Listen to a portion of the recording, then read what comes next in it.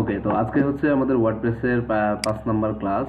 তো আজকে যেটা করব সেটা হচ্ছে প্রথম কাজ, যেটা আমাদের কি করতে হবে, জ্যাম্পটা আগে রান করতে হবে, তাই না? যেটা প্রতিদিনই করা লাগে আমাদের। আর আপনাদের আমি লাস্ট ক্লাসে ইনফর্ম করছিলাম যে ডোমেইন হোস্টিং কেনার জন্য এটা কি প্রিপারেশন নিতে থাকেন, কিন্তু কারণ ডোমেইন হোস্টিং লাগবে, মাস্ট বি লাগবে। একজন ওয়েব ডেভেলপার হতে হলে বা ওয়েব ডেভেলপার হিসেবে মার্কেট প্লেসে কাজ করতে হলে অবশ্যই ডোমেইন হোস্টিং লাগবেই। ওকে, তো আমরা যেটা করব সেটা হচ্ছে আমাদের যে একটা ব্রাউজার ক্রিয়েট করা ছিল, সেটা হচ্ছে এই যে 322। ওকে, এখানে আমি লোকাল হোস্টে যাচ্ছি, দেন আমরা WP অ্যাডমিন দিয়ে জাস্ট লগ ইন করে নিই আমাদের যে ড্যাশবোর্ডটা।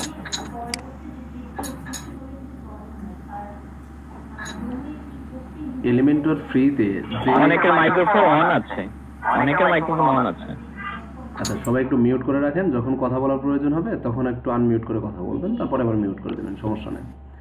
এখন কথা হচ্ছে যে আমি লাস্ট ক্লাসে তো আমরা এলিমেন্টর ফ্রি ভার্সনটা নিয়ে কথাবার্তা বলছিলাম, তাই না? তো এখন ওইটার মধ্যে যে মডিউলগুলো আছে সেইগুলো কি আমরা সবাই কি প্র্যাকটিস করেছিলাম?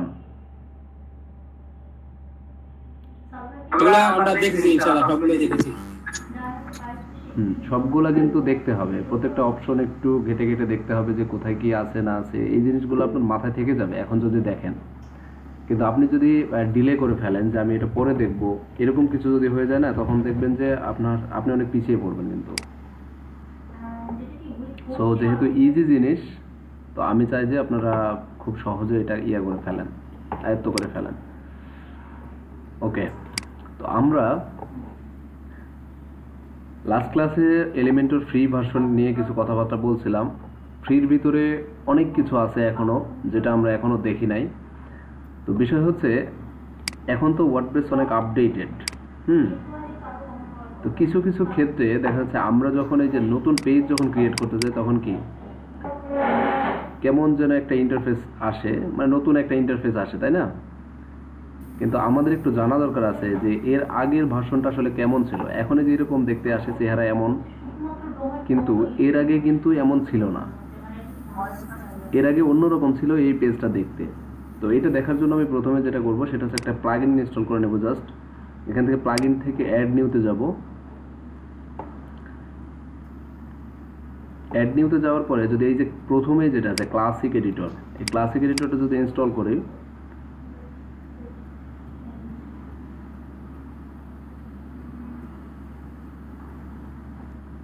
দেন হচ্ছে অ্যাক্টিভ করে দিলাম। আচ্ছা, এটা অ্যাক্টিভ হয়ে গেছে। এখন যদি এই পেজটা আমি রিলোড করি, দেখেন এই পেজটার চেহারাটা পুরো চেঞ্জ হয়ে যাবে। আমি কিছুই করে নাই, শুধুমাত্র প্লাগইনটা ইনস্টল করছি, দেখছেন চেঞ্জ হয়ে গেছে না? এইটাই হচ্ছে ওয়ার্ডপ্রেসের ওল্ড একটা ভার্সন। তো এখন কথা হচ্ছে যে ভাইয়া এখন আপডেট নিয়ে আমরা কাজ করতে পারছি, বাট আমরা এখন ওল্ড কেন দেখব? তো আমাদের এই ওল্ডটা দেখার একমাত্র কারণ হচ্ছে আমাদের কিছু কিছু ফিচার আসবে থিমের সাথে, যে ফিচারগুলো আমরা পেজ ক্রিয়েট করতে যে কন্ট্রোল করতে ঝামেলা হবে, তখন আমরা এই ক্লাসিক এডিটরটা ব্যবহার করব। এই হচ্ছে 1 নাম্বার। 2 নম্বর হচ্ছে এখানে যে কন্ট্রোল প্যানেলটা থাকবে, মানে পেজের যে কন্ট্রোল প্যানেলটা আছে, এটার ইন্টারফেস খুবই সহজ। যেমন দেখেন এখানে মাইক্রোসফট ওয়ার্ডের যেমন থাকে এরকম আছে না, এখানে একবারে ওয়ার্ডের মতোই আছে। তো এখানে যদি আপনি কিছু একটা লিখেন, মনে করেন কিছু একটা লিখলাম আমি, লেখার পর এটাকে আপনি কি হিসাবে রাখতে চান, এখানে যদি ক্লিক করেন না, এই যে হেডিং, প্যারাগ্রাফ, যা এই যে আপনি রাখতে পারবেন। সাপোজ আপনি হেডিং 1 এর মধ্যে রাখবেন, দেখেন বড় হয়ে গেছে, একবারে মাইক্রোসফট ওয়ার্ডের মতো বিহেভিয়ার করে এটা, ঠিক আছে? তো আমরা জাস্ট জেনে রাখলাম কিছু কিছু সময় আমাদের প্রয়োজনে আসবে সামনে, যে কিছু কিছু সময় আমাদের যে ডিফল্ট যে পেজ ক্রিয়েট করা বা পোস্ট করার যে ফিল্ড, ওই ফিল্ডটা হচ্ছে আমাদের এখান থেকে আমাদের মানে এইটা আমাদের প্রয়োজন হবে, ওইটা প্রয়োজন হবে না। সেক্ষেত্রে আমরা করবো কি, তখন ক্লাসিক এডিটরটা ইনস্টল করে নেব, ঠিক আছে? এটা কাজের প্রয়োজনে এখন জাস্ট আমি দেখিয়ে রাখলাম। ওকে, তো এখন কথা হচ্ছে যে আমরা মোটামুটি পেজ বিল্ডারের বেসিক জিনিসগুলো দেখছিলাম, কিন্তু একটা জিনিস আমরা দেখি না এখন পর্যন্ত, সেটা হচ্ছে কি, সেটা হচ্ছে আমরা এখনো পোস্ট জিনিসটা দেখি নাই, তাই না? পোস্ট বিষয়টা আসলে কি, পোস্ট কি দেখাইছিলাম আপনাদের?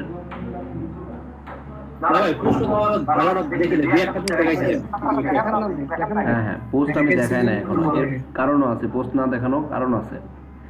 তো আজকে আমরা পোস্টই হচ্ছে প্রথমে শুরু করব। আমরা প্রথমে জানি যে পোস্ট বিষয়টা আসলে কি। পোস্ট হচ্ছে একটা ওয়েবসাইটের মধ্যে আমরা যেগুলো দেখতে পাই সবগুলাই এক একটা পোস্ট, ঠিক আছে, সবগুলাই এক একটা পোস্ট। এখন কথা হচ্ছে আমরা যদি পোস্ট থেকে যদি অল পোস্টে যদি যাই, এখানে আমার পোস্ট কয়টা দেখাচ্ছে? দুইটা, একটা পোস্ট দেখাচ্ছে। এখন কথা হচ্ছে যে পোস্টের মধ্যে যদি আপনি কাস্টম ভাবে কোনো পোস্ট না করেন তাহলে আনক্যাটাগরিজ নামের একটা ক্যাটাগরি অলরেডি তৈরি করাই থাকে। আমরা তো ক্যাটাগরি নিয়ে কথাবার্তা বলছি এর আগে, মনে আছে আশা করি আপনাদের। এরকম আনক্যাটাগরির নামে একটা পোস্ট ক্রিয়েট করা থাকেই, ঠিক আছে। তো এখন কথা হচ্ছে যে পোস্টটা আমরা কিভাবে ম্যানেজ করতে পারি, পোস্টটা আসলে কিভাবে করতে পারি, বা আমাদের পেজের মধ্যে পোস্টটাকে কিভাবে দেখাইতে পারি, তাই না? তো আমরা যদি এখানে ভিউতে যদি যাই পেজ, এই যে হ্যালো ওয়ার্ল্ড এই লেখাটা কি কোথা থেকে আসছে বুঝতে পারছেন? এখন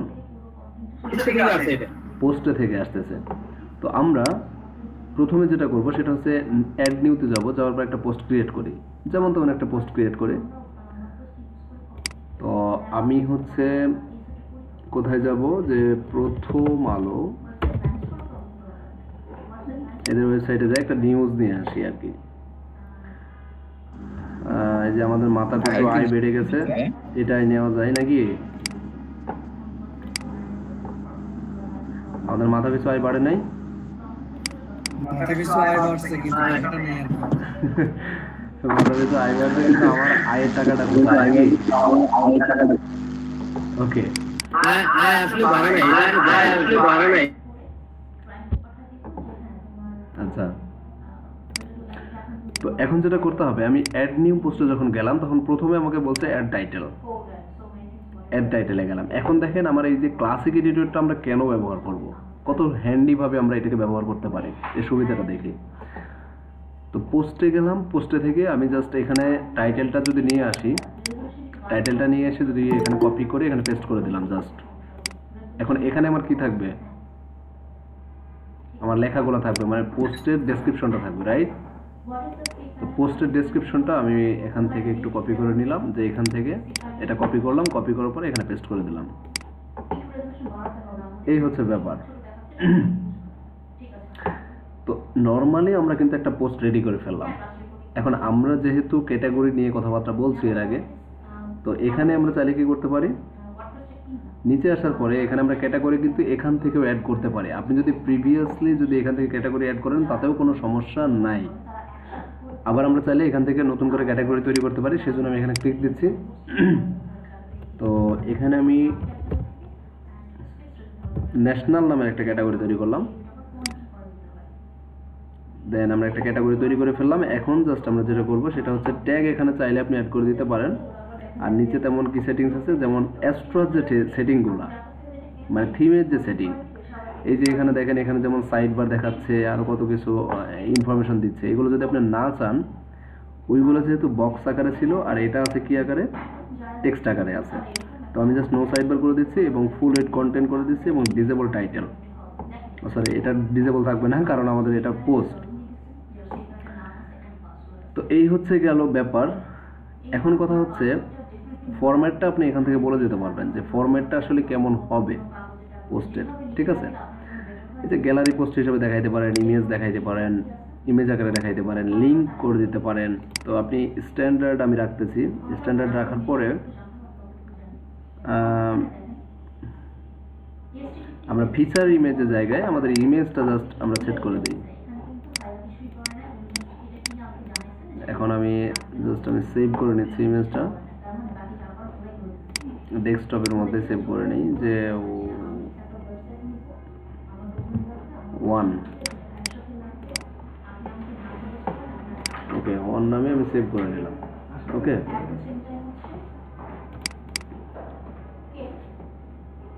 আমি সেভ করে নিলাম। এইটা হচ্ছে সেভ করার পরে আমি জাস্ট এখানে আপলোড করে দিচ্ছি, যে আপলোড ফাইল সিলেক্ট, দেন হচ্ছে ডেস্কটপ, দেন এই ইমেজটা আমরা এখানে দেখাই দেব। এইবার একটু কথা আমাকে বলতেই হবে ইমেজ নিয়ে। যখন আপনি ক্লায়েন্টের ওয়েবসাইট বানাবেন তখন কিন্তু একটা কথা ওখানে লেখা থাকবে যে এসইও ফ্রেন্ডলি বলে একটা কথা লেখা থাকবে, যে আমার ওয়েবসাইটে যেন এসইও ফ্রেন্ডলি হয়। দ্যাট মিনস খুব সহজে যেন সার্চ ইঞ্জিনের সাথে ইন্টারঅ্যাক্ট করতে পারে, ঠিক আছে? এটা যদিও এসইও এক্সপার্টদের কাজ, তবে আমাদের কিছু কিছু কাজ করা লাগে, সেটাকেই বলে হচ্ছে এসইও ফ্রেন্ডলি ওয়েবসাইট। যারা এসইও করবে এই ওয়েবসাইটটা, তাদের জন্য কোনো হ্যাসেল না হয়। তো যেমন দেখেন, একজন ওয়েব ডেভেলপারের কাজ কিন্তু অল্টারনেটিভ টেক্সট অ্যাড করা। যেমন দেখেন, এখানে একটা বক্স দিয়ে দিল যে অল্টারনেটিভ টেক্সট এখানে অ্যাড করার জন্য, ঠিক আছে? এখন কথা হচ্ছে এএলটি মিনস অল্টারনেটিভ টেক্সট। এখন এই টেক্সটটা আসলে কি টেক্সট, এই টেক্সটটা আমাদের কেন প্রয়োজন, এটা বুঝতে হবে। এটা বোঝার জন্য আমরা জাস্ট গুগলে যদি সার্চ করি যে বিডি প্রাইম মিনিস্টার এবং কিছু একটা লিখে সার্চ করলাম, মনে করেন এখানে আমাদের প্রাইম মিনিস্টারের ছবি আসতেছে না? আমাদের তো রাইট রেজাল্টটা দেখাচ্ছে নাকি? এটা গুগল বুঝলো কেমনে? এটা গুগল বুঝলো কেমনে যে এটা হচ্ছে বাংলাদেশের প্রাইম মিনিস্টারের ছবি?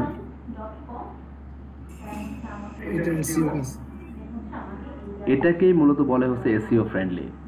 যেমন গুগল কিন্তু কোনো ইমেজকে পড়তে পারে না, গুগল পড়তে পারে হচ্ছে টেক্সটকে পড়তে পারে। তো এটা ইমেজ নাকি টেক্সট, এটা কিন্তু গুগল বুঝে না, ঠিক আছে? এখন আপনাদের মনে প্রশ্ন আসতে পারে যে ভাইয়া, তাহলে গুগল যেহেতু ইমেজ নাকি কিছুই বুঝে না, তাহলে আমাকে এটা দেখাচ্ছে কেন? এইটা দেখাচ্ছে কারণ হচ্ছে এই অল্টারনেটিভ টেক্সটের মধ্যে বিডি প্রাইম মিনিস্টার নামে এই লেখাটা লেখা আছে। দ্যাটস ওয়াই এটা দেখাচ্ছে, এটাই হচ্ছে বাংলাদেশের প্রাইম মিনিস্টার। বুঝতে পারছেন আমার কথা?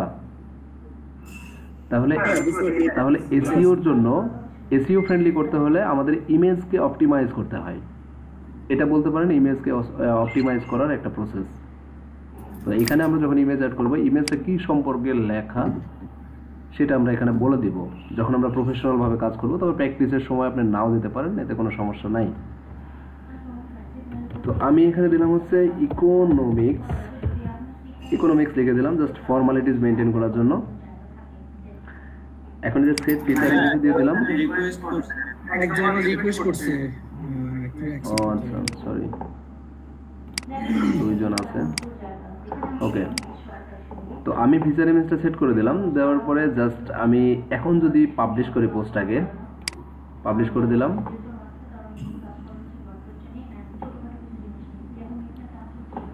ওকে, আমাদের পাবলিশ কিন্তু হয়ে গেছে। এখন এই লিঙ্কটা, এটাই হচ্ছে পারমা লিঙ্ক। এখানে যদি আমরা ক্লিক করি তাহলে নর্মালি আমাদের পোস্টটা দেখাবে হচ্ছে এরকম, ঠিক আছে? এরকম দেখাচ্ছে। এখন মেন কথা হচ্ছে আমরা মেন পেজটাকে রিলোড দেবো, এখানে রিলোড দেবো। আমাদের মেন যে হোম পেজটা দেখানো আছে, এখন দেখেন আমার যে পোস্টটা আছে সেই পোস্টটাকে এখন হোম পেজে চলে আসছে না আমার? এই পোস্টটাকে আমরা বিভিন্নভাবে দেখাইতে পারি, সেটা হচ্ছে গ্রিডের মাধ্যমে, পোস্ট গ্রিডের মাধ্যমে, যেটা এলিমেন্টরে আপনারা দেখছেন। পোস্ট গ্রিড দেখেন না, কারণ ওটা হচ্ছে প্রিমিয়াম ভার্সনে আছে। যেমন দেখেন এখানে আমাদের ফুললি ডাইনামিকলি কাজ করতেছে। কারণ কি, এই টেক্সটটা কিন্তু এই পর্যন্ত না, এরপরেও কিন্তু টেক্সট আছে, সেজন্য এখানে রিড মোর একটা বাটনও কিন্তু দিয়ে দিচ্ছে, তাই না? জি। এখানে যদি আমি ক্লিক করি, এখন আমাকে পোস্ট পেজে নিয়ে যাবে। এই যে ইউআরএল এর মধ্যে দেখেন আমাদের যে টাইটেলটা, এটা ইউআরএল এর মধ্যে দেখাচ্ছে। সবাই ক্লিয়ার? তো এই যে আমাদের এখন মেইন ইয়াটা দেখাচ্ছে, আর এখানে আপনি অথরের সবকিছু ইনফরমেশন দেখতে পাবেন। যেমন আমার ন্যাশনাল নামে যে ক্যাটাগরিটা ছিল ওইটার মধ্যে আমরা পোস্টটা করছি, এবং বাই অ্যাডমিন, মানে অ্যাডমিন নামে আমাদের যে প্যানেলটা আছে, এখানে আপনার নাম থাকতে পারে বা যে কোনো নাম থাকতে পারে বা আপনার কোম্পানির নাম থাকতে পারে। তবে এরকমভাবে ক্যাটাগরিটা দেখাবে। এইভাবে মূলত পোস্ট করা হয়। এখন পোস্ট যদি আপনাকে বিভিন্নভাবে করতে বলা হয়, যেমন আপনাকে বললাম যে বিভিন্ন ক্যাটাগরিতে আপনি পোস্ট করে দেখান, তাহলে কি পারবেন না? তো এই হচ্ছে টোটালি সিস্টেম। তারপরে যে জিনিসটা বাদ রেখেছিলাম সেটা হচ্ছে মিডিয়া।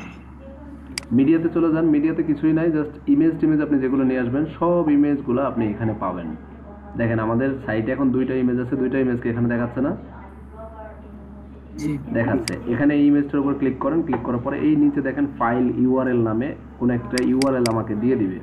তো কপি ইউআরএল টু ক্লিপবোর্ড, এটা যদি আমরা করি, যে কোনো ব্রাউজারে যে যদি আপনি এই লিঙ্কটাকে সাবমিট করেন, তাহলে ওই ইমেজটা কিন্তু অটোমেটিক্যালি লোড হবে। এর কারণটা কি জানেন? কারণটা এই ইমেজটা হচ্ছে এখন আর লোকাল কম্পিউটারে নাই, এই ইমেজটা এখন সার্ভারে চলে গেছে। বুঝতে পারছেন? তো আমরা যখন ডোমেইন হোস্টিং এর সাথে কাজ করব না, প্রত্যেকটা ইমেজ যদি আপনার হোস্টিং এ আপলোড করা থাকে না, আপনি ওই ইমেজের লিঙ্কটা দিয়ে দিলে সে যেখানে খুশি সেখানে থেকে কিন্তু ব্রাউজ করতে পারবে। বুঝতে পারছেন? তো এই গেল হচ্ছে পোস্টের ব্যাপারে। পোস্ট নিয়ে আমরা অনেক কাজ করব, কারণ আমরা যখন ই কমার্স সাইট বানাবো না, তখন পোস্টেরই আসলে আসল কাজ ওখানে, তাছাড়া আর কিছু না। ওখানে প্রচুর পোস্ট ব্যবহার করতে হয়। ওকে, তো আমরা যেহেতু এলিমেন্টরের মধ্যে কিছুই আমরা তেমন করি নাই, শুধুমাত্র অ্যাড অনগুলো দেখছিলাম। তো এলিমেন্টরের মধ্যে কি কি সেটিংস পাওয়া যায় এগুলা কি আমাদের দেখা দরকার আছে না? এগুলো দেখার দরকার আছে। এলিমেন্টরের মধ্যে কি কি আছে? এলিমেন্টর মানে পেজ বিল্ডারের কিং বলা হয় একে। এটার মধ্যে হিউজ পরিমাণ অপশনের মধ্যে আছে। ওকে, তো আমরা যদি সেটিংসে চলে আসি প্রথমেই, এখানে দেখেন আপনার অনেক জিনিস পরিচিত। আপনার যদি সেটিংগুলো দেখি একটু, জেনারেলের মধ্যে যদি আসি তাহলে পোস্ট টাইপ আমাকে বলছে পোস্ট এবং পেজ, এই দুইটা চেকমার্ক কেন দিয়ে বলেন, বলতে পারবেন কেউ?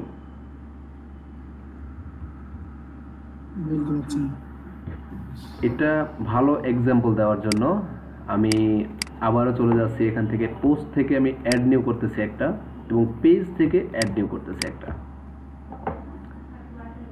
মনে রাখবেন, একটা পেজ আর একটা কি পোস্ট, এই দুইটা পেজের চেহারা দুই রকম নাকি একই রকম? একই রকম, কিন্তু এখানে ডিফারেন্সটা কি? এটা হচ্ছে পোস্ট আর এটা হচ্ছে পেজ। এই কথাটা এখানে বলতেছে যে পোস্ট টাইপ পেজ যখন আমরা ক্রিয়েট করছি তখন কি হচ্ছে, পেজের নামটা দিয়ে আমরা পাবলিশ যখন করতেছি তখন কি ওইটাও কিন্তু এক ধরনের পোস্ট, কারণ আমরা পেজকে যখন পাবলিশ করছি ওটা কি পোস্ট হচ্ছে না? তো পোস্ট টাইপটা মূলত এইটাই যে দুইটাই আমাদের এখানে থাকে, পোস্ট এবং পেজ। যেটাই করি না কেন দুইটা দুই ক্যাটাগরিতে যাবে আমরা যেটা করব। তারপরে এখানে কিছু অপশন আছে, disable default colour. Default colour বলতে আপনার থিম থেকে যেসব কালারগুলো আসছে ডিফল্ট ভাবে এলিমেন্টরের সাথে সংযুক্ত, সেইগুলো এখান থেকে আপনি ডিসেবল করে রাখতে পারবেন। ডিফল্ট ফন্ট, এটা যদি আপনি ডিসেবল করে দেন, এই যে টাইপোগ্রাফির মধ্যে যে ফন্টগুলো আমরা পাইতাম মনে আছে, গুগল ফন্টের সব ফন্ট কিন্তু আমরা ওখানে পাইতাম, টাইপোগ্রাফির মধ্যে দেখছি না, ওই ফন্টগুলো কিন্তু ডিসেবল হয়ে যাবে। এটা যদি চেক মার্ক করে দেন, ওই ফন্টগুলো আপনি আর পাবেন না। বুঝতে পারছেন? তারপরে কি ইউজ ডাটা শেয়ারিং, এটা আসলে দরকার হয় না। এটা ডাটা শেয়ারিং বলতে যে আপনার, আমরা যখন ডোমেইন হোস্টিং নিয়ে কথা বলবো না তখন এই বিষয়টা আরো ক্লিয়ার হবে।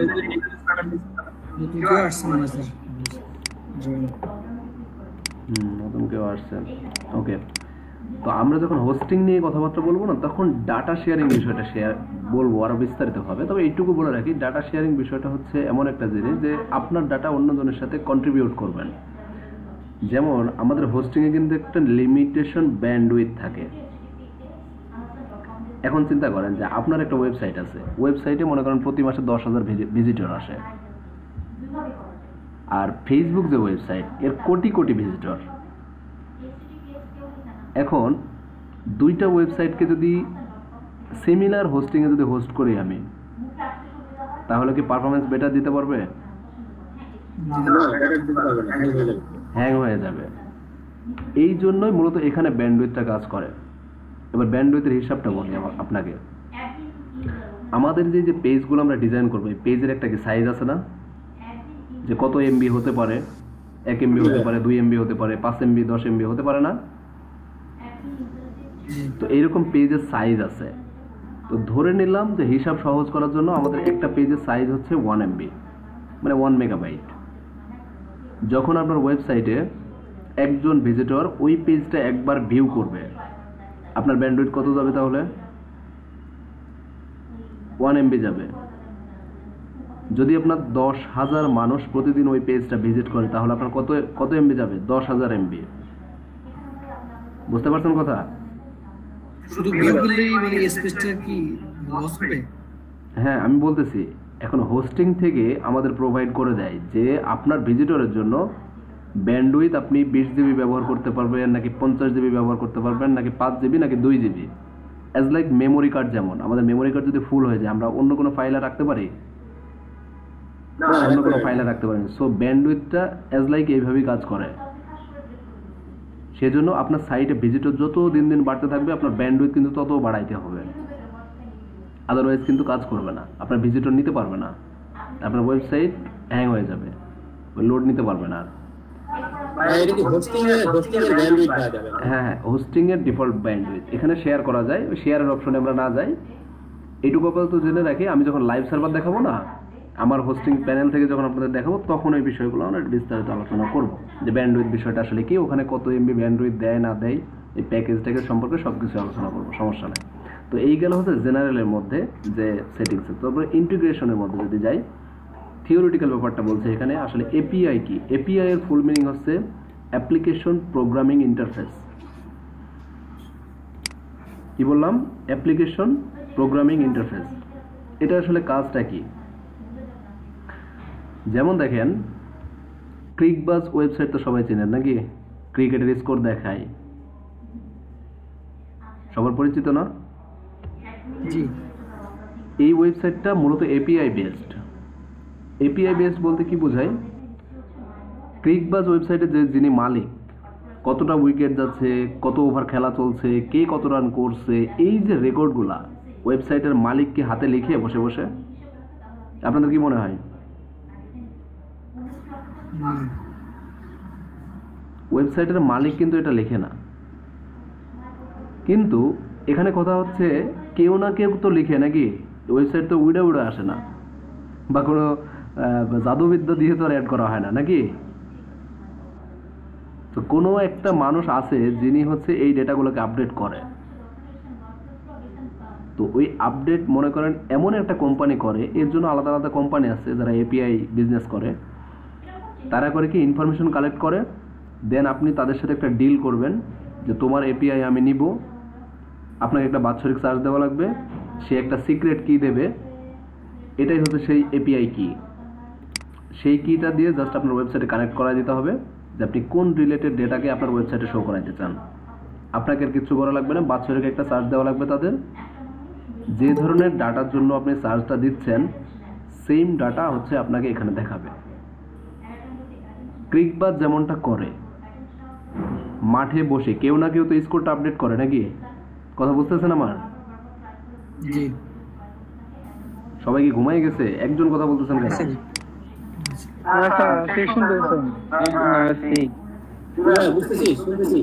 ক্রিকবাজ যেভাবে কাজ করে, ও নিজে কোনো কাজ করে না, এপিআই কেনা আছে তার এবং তার ওয়েবসাইটের সাথে কানেক্ট করানো আছে। যখন যত রান হচ্ছে, কে উইকেট পড়ছে, নাম পড়ছে, সকল আপডেট কিন্তু অটোমেটিক্যালি আপডেট হতে আছে। এই কাজটা করে মূলত হচ্ছে এপিআই এর মাধ্যমে। এইরকম কিছু সাইট আপনাদের সামনেও আসতে পারে, আপনার ক্লায়েন্ট দিতে পারে। আপনাকে বললো, দেখা যাচ্ছে যে আমার সাইটটা হচ্ছে এপিআই বেসড। এখন এই যে বেসিক ধারণাটা যদি আপনার এপিআই সম্পর্কে না থাকে, তাহলে আপনি বুঝতেই পারবেন না যে এপিআই সাইটটা আসলে কেমন হয় বা কিভাবে কাজ করে। এই জন্য আমি মূলত এটুকু ব্রিফ করলাম। আশা করছি বুঝতে পারছেন যে এপিআই কিভাবে কাজ করে। এক কথা, অন্য একজনের ডেটাকে আমার ওয়েবসাইটে অটোমেটিক্যালি শো করানোর জন্য আমরা এপিআই কানেক্ট করি। আর এপিআই হচ্ছে কি? Application programming interface. ক্লিয়ার? ওকে।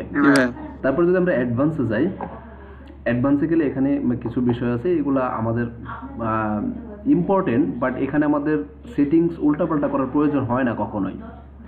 যেমন সিএসএস প্রিন্ট মেথড। এখানে সিএসএস প্রিন্ট মেথড বলতে কি বোঝাচ্ছে, যে আমরা যে কালার টালারগুলো অ্যাপ্লাই করছি না আমাদের ওয়েবসাইটের মধ্যে, ওই কালার টালারগুলো সে এক্সটার্নাল সিএসএস ফাইল হিসাবে কাউন্ট করতেছে, এই আর কি। সো এখানে যেহেতু আমরা অনেকেই কোডিং নলেজ অনেকেরই নাই, সো আমরা কোডিং থেকে না যাই, শুধুমাত্র এইটুকু জেনে রাখি যে সিএসএস দিয়ে একটা ওয়েব পেজের স্টাইল করা হয়, এবং এই যে আমরা পেজ বিল্ডারের মাধ্যমে যে স্টাইলগুলো দিয়ে থাকি সেগুলো এক্সটার্নাল সিএসএস ফাইল হিসাবে কাউন্ট করে। এটাই হচ্ছে প্রিন্ট মেথড মূলত বলছে। তারপর কি সুইচ এডিটর লোডার মেথড, এটা সবসময় ডিজেবলে থাকে, এটা সুইচ করার আমাদের প্রয়োজন হয় না। সবচেয়ে ইম্পর্টেন্ট যে জিনিসটা দরকার হয় আমাদের, সেটা হচ্ছে গুগল ফন্ট লোড এবং load font awesome for support. এই দুইটা জিনিস আমাদের সব সময় লাগে।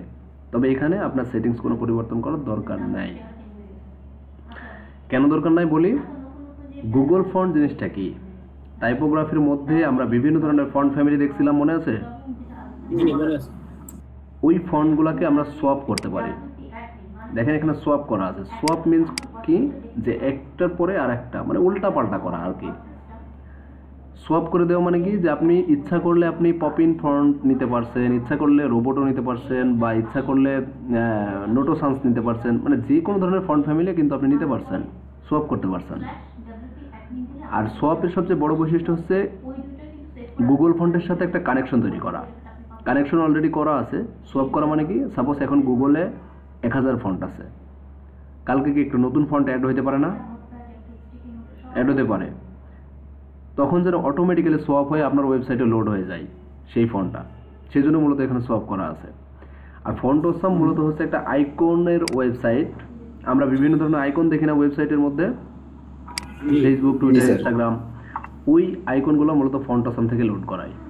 আমরা সব কিছুই দেখবো। তো ওখানে ফন্ট অসাম থেকে লোড করা। জি ভাই, ফন্টের কথা যেহেতু বললেন, যেহেতু বলি যে বাংলা ফন্ট, বিভিন্ন রকমের স্টাইলিশ বাংলা ফন্ট যদি আমরা লিখতে চাই, তাহলে এটা কিভাবে এটাতে কানেক্ট করা? আমরা দেখবো ভাইয়া। আমরা কাস্টম ফন্ট অ্যাড করব। এই যে এখানে দেখেন কাস্টম ফন্ট নামের একটা অপশন আছে না? ওকে, তো এইখানে আমরা শিখবো এটা, যে কোনো ধরনের ফন্ট আমরা কিভাবে ব্যবহার করতে পারি।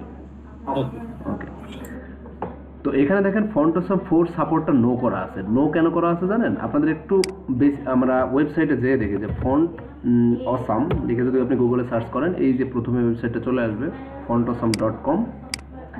এখানে যদি আমরা চলে যাই, একটা সাউন্ড আসছে ব্যাকগ্রাউন্ডে, নয়েজ হচ্ছে।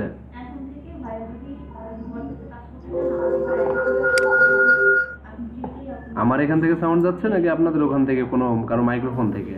না ভাই, আপনার ওখান থেকে সম্ভবত একটা সাউন্ড আসছে। ও আচ্ছা,